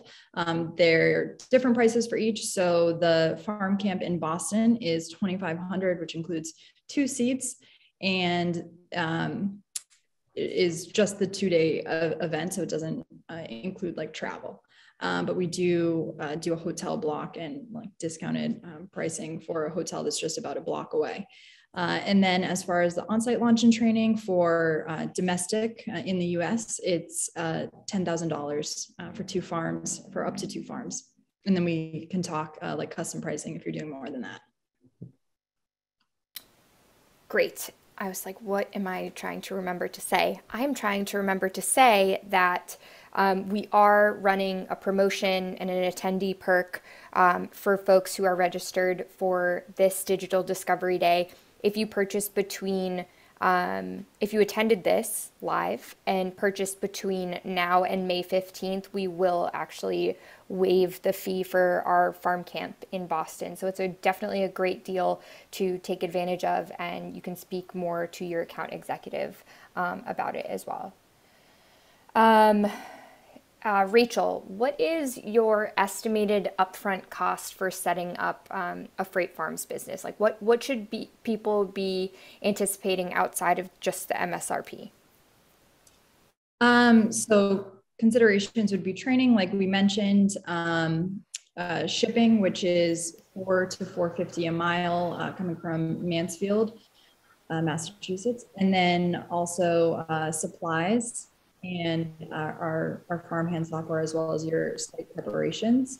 So depending on where you are in the world, probably around like $160,000 to $170,000. Okay, good to know. All right, are there any special considerations needed for placing these farms in more populated urban areas where maybe site security might be a concern? I can take that. I think that in general, the concerns with populated areas are usually around zoning. But with a shipping container, you have the ability to lock it up, and so they're fairly secure. Also have the option. We have a lot of cameras in the farm. We have had some farmers install cameras outside of the farms, but this hasn't really been a concern. Yeah, I find that this is weirdly hasn't been a concern. Like, I haven't even heard about any graffiti incidences. Like, we've had our farms in the city in like a very well-trafficked area. Sometimes I find if it's really good for the community, people might not vandalize it, which is great. But yeah, locked and secured. Okay. If I purchased a farm, but there's a problem with my site preparation, can you hold shipping for a while? Yeah, that's not usually a problem. It definitely has come up before. We absolutely can. I think that there's 2 ways that we typically go about it. And one is if you let us know in advance, we can move you down in the ship with you. But if your farm is already completed and you don't find out until like kind of last minute, then there will be a storage per month. I believe it's about like $200 or $150. So it's not too high, but Okay, thank you. Mark, are you having like slight? Okay. Yeah. Rachel, I don't know what's going on with your microphone. It's just cutting out in and out just a little bit, but I think everyone heard you. If there is, we can hold it for a fee around like $200-ish per month for every month that you need to push it after a certain amount. Can you paint the exterior with your logo and colors? I can answer this one. Yes, absolutely. It's a 40-foot billboard. You should absolutely utilize the exterior of the farm. And we have really creative examples of what our farmers have done with the outside. But it's definitely not necessary, especially if you're not in a high-trafficked area. If you are in a high-traffic area, definitely utilize it. And we can work with you. We have someone, a vendor that handles all of like the vinyl wraps on the exterior of the farm. Okay, next question. This one's for you, Mark. Can a single person manage setting up and running a new farm by themselves? I think the answer is yes for most tasks. There's a few where you might want another person's help. especially with things like leveling the farm or leveling the seedling table, or even installing the overhead fan. You might just want an extra pair of hands. But we typically have a timeline for all of those tasks, and most tasks you can do as a single person. Some are a little bit time consuming, like installing all the wicking strips, but there's a plan for when you can start that process, and it's well before you need them. So I think just if you plan accordingly and just have an extra set of hands around for some of these tasks, you'll be fine. Great. 2 more quick questions. What is the warranty on the farm? A 1-year warranty. Okay. And then individual components have extended warranty, like the manufacturer's warranty, but you can talk to your account executive about that. Mark, if someone chooses not to do on-site training when they first get their farm, but then decide later on that it would be helpful, is that possible to do? Or does it have to be at the first time when someone's launching? No, that's definitely possible. We've had a lot of situations where that's occurred. And we've also had farmers who have hired new operators that they want to have trained. So that's always possible. The academy is always available as well. But as you mentioned, Caroline, it's always beneficial to get training early in that process if possible, especially with this deal going on right now, where that cost can be waived. But yes, it is feasible. Okay, I totally lied. There are a couple more that I want to do really quickly. How many hours, Mark, do you think it takes to unbox and set up the farm? Again, I think that depends on how many pairs of hands that you have. We typically have tasks that you can get started right away, that can be done in the first few days where you get your farm. And then there are tasks that you can be doing while you're waiting for your seedlings to germinate. So we typically say that you can get your first harvest within a month or so, but that's kind of your fastest estimate. There are some tasks that you can do right away, as I mentioned, and you can be doing in the background while you're waiting for your other things to germinate or grow or transplant. So there's a great structure to it so that it won't feel like too much of a burden. All right, truly last question for Rachel, which I hope I can hear. What is the payment schedule needed in order to get started? It is a 30% down deposit due upon signing. And then 30 days later, the next deposit is due, which is 60%. And then last deposit, 10% due prior to delivery. And it's really blank on what I was going to say. All good. Amazing. That was... Remember, it is just for the farm itself. So in that payment schedule, that's just the farm or farms. The rest will be paid through farmhand software. Great. And someone's asking about the total cost of the farm as well. It's $149,000, and we are running a promotion until the end of next month. So until March 31st, the farm is $145,000. 145, just in case anyone else's audio just cut out. So a couple different promotions running right now. If you attend this live event and purchase before May 15th, you can get free farm camp.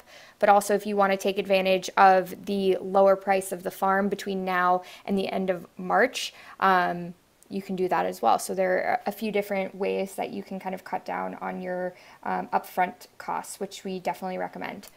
So let's wrap up really quickly. First of all, thank you all for spending, I think, how long? 2.5 hours with us. This is a jam-packed event, but we really hope that you got a lot of the information that you needed. We will be following up with a recording for everyone in just a couple days. And what else was I going to say? We have a lot of different Digital Discovery Day interviews that you can listen to from our freight farmers. So if you're, it's basically Mario's session, but a few different versions. So if you want to hear from people who sell to restaurants or farmers markets or grocery, or from a chef themselves, check out that playlist that Amy just put in the chat. And I'm probably forgetting something, but I really hope that I'm not. Thank you all for tuning in today, and we'll talk to you all soon. We really hope you get started freight farming.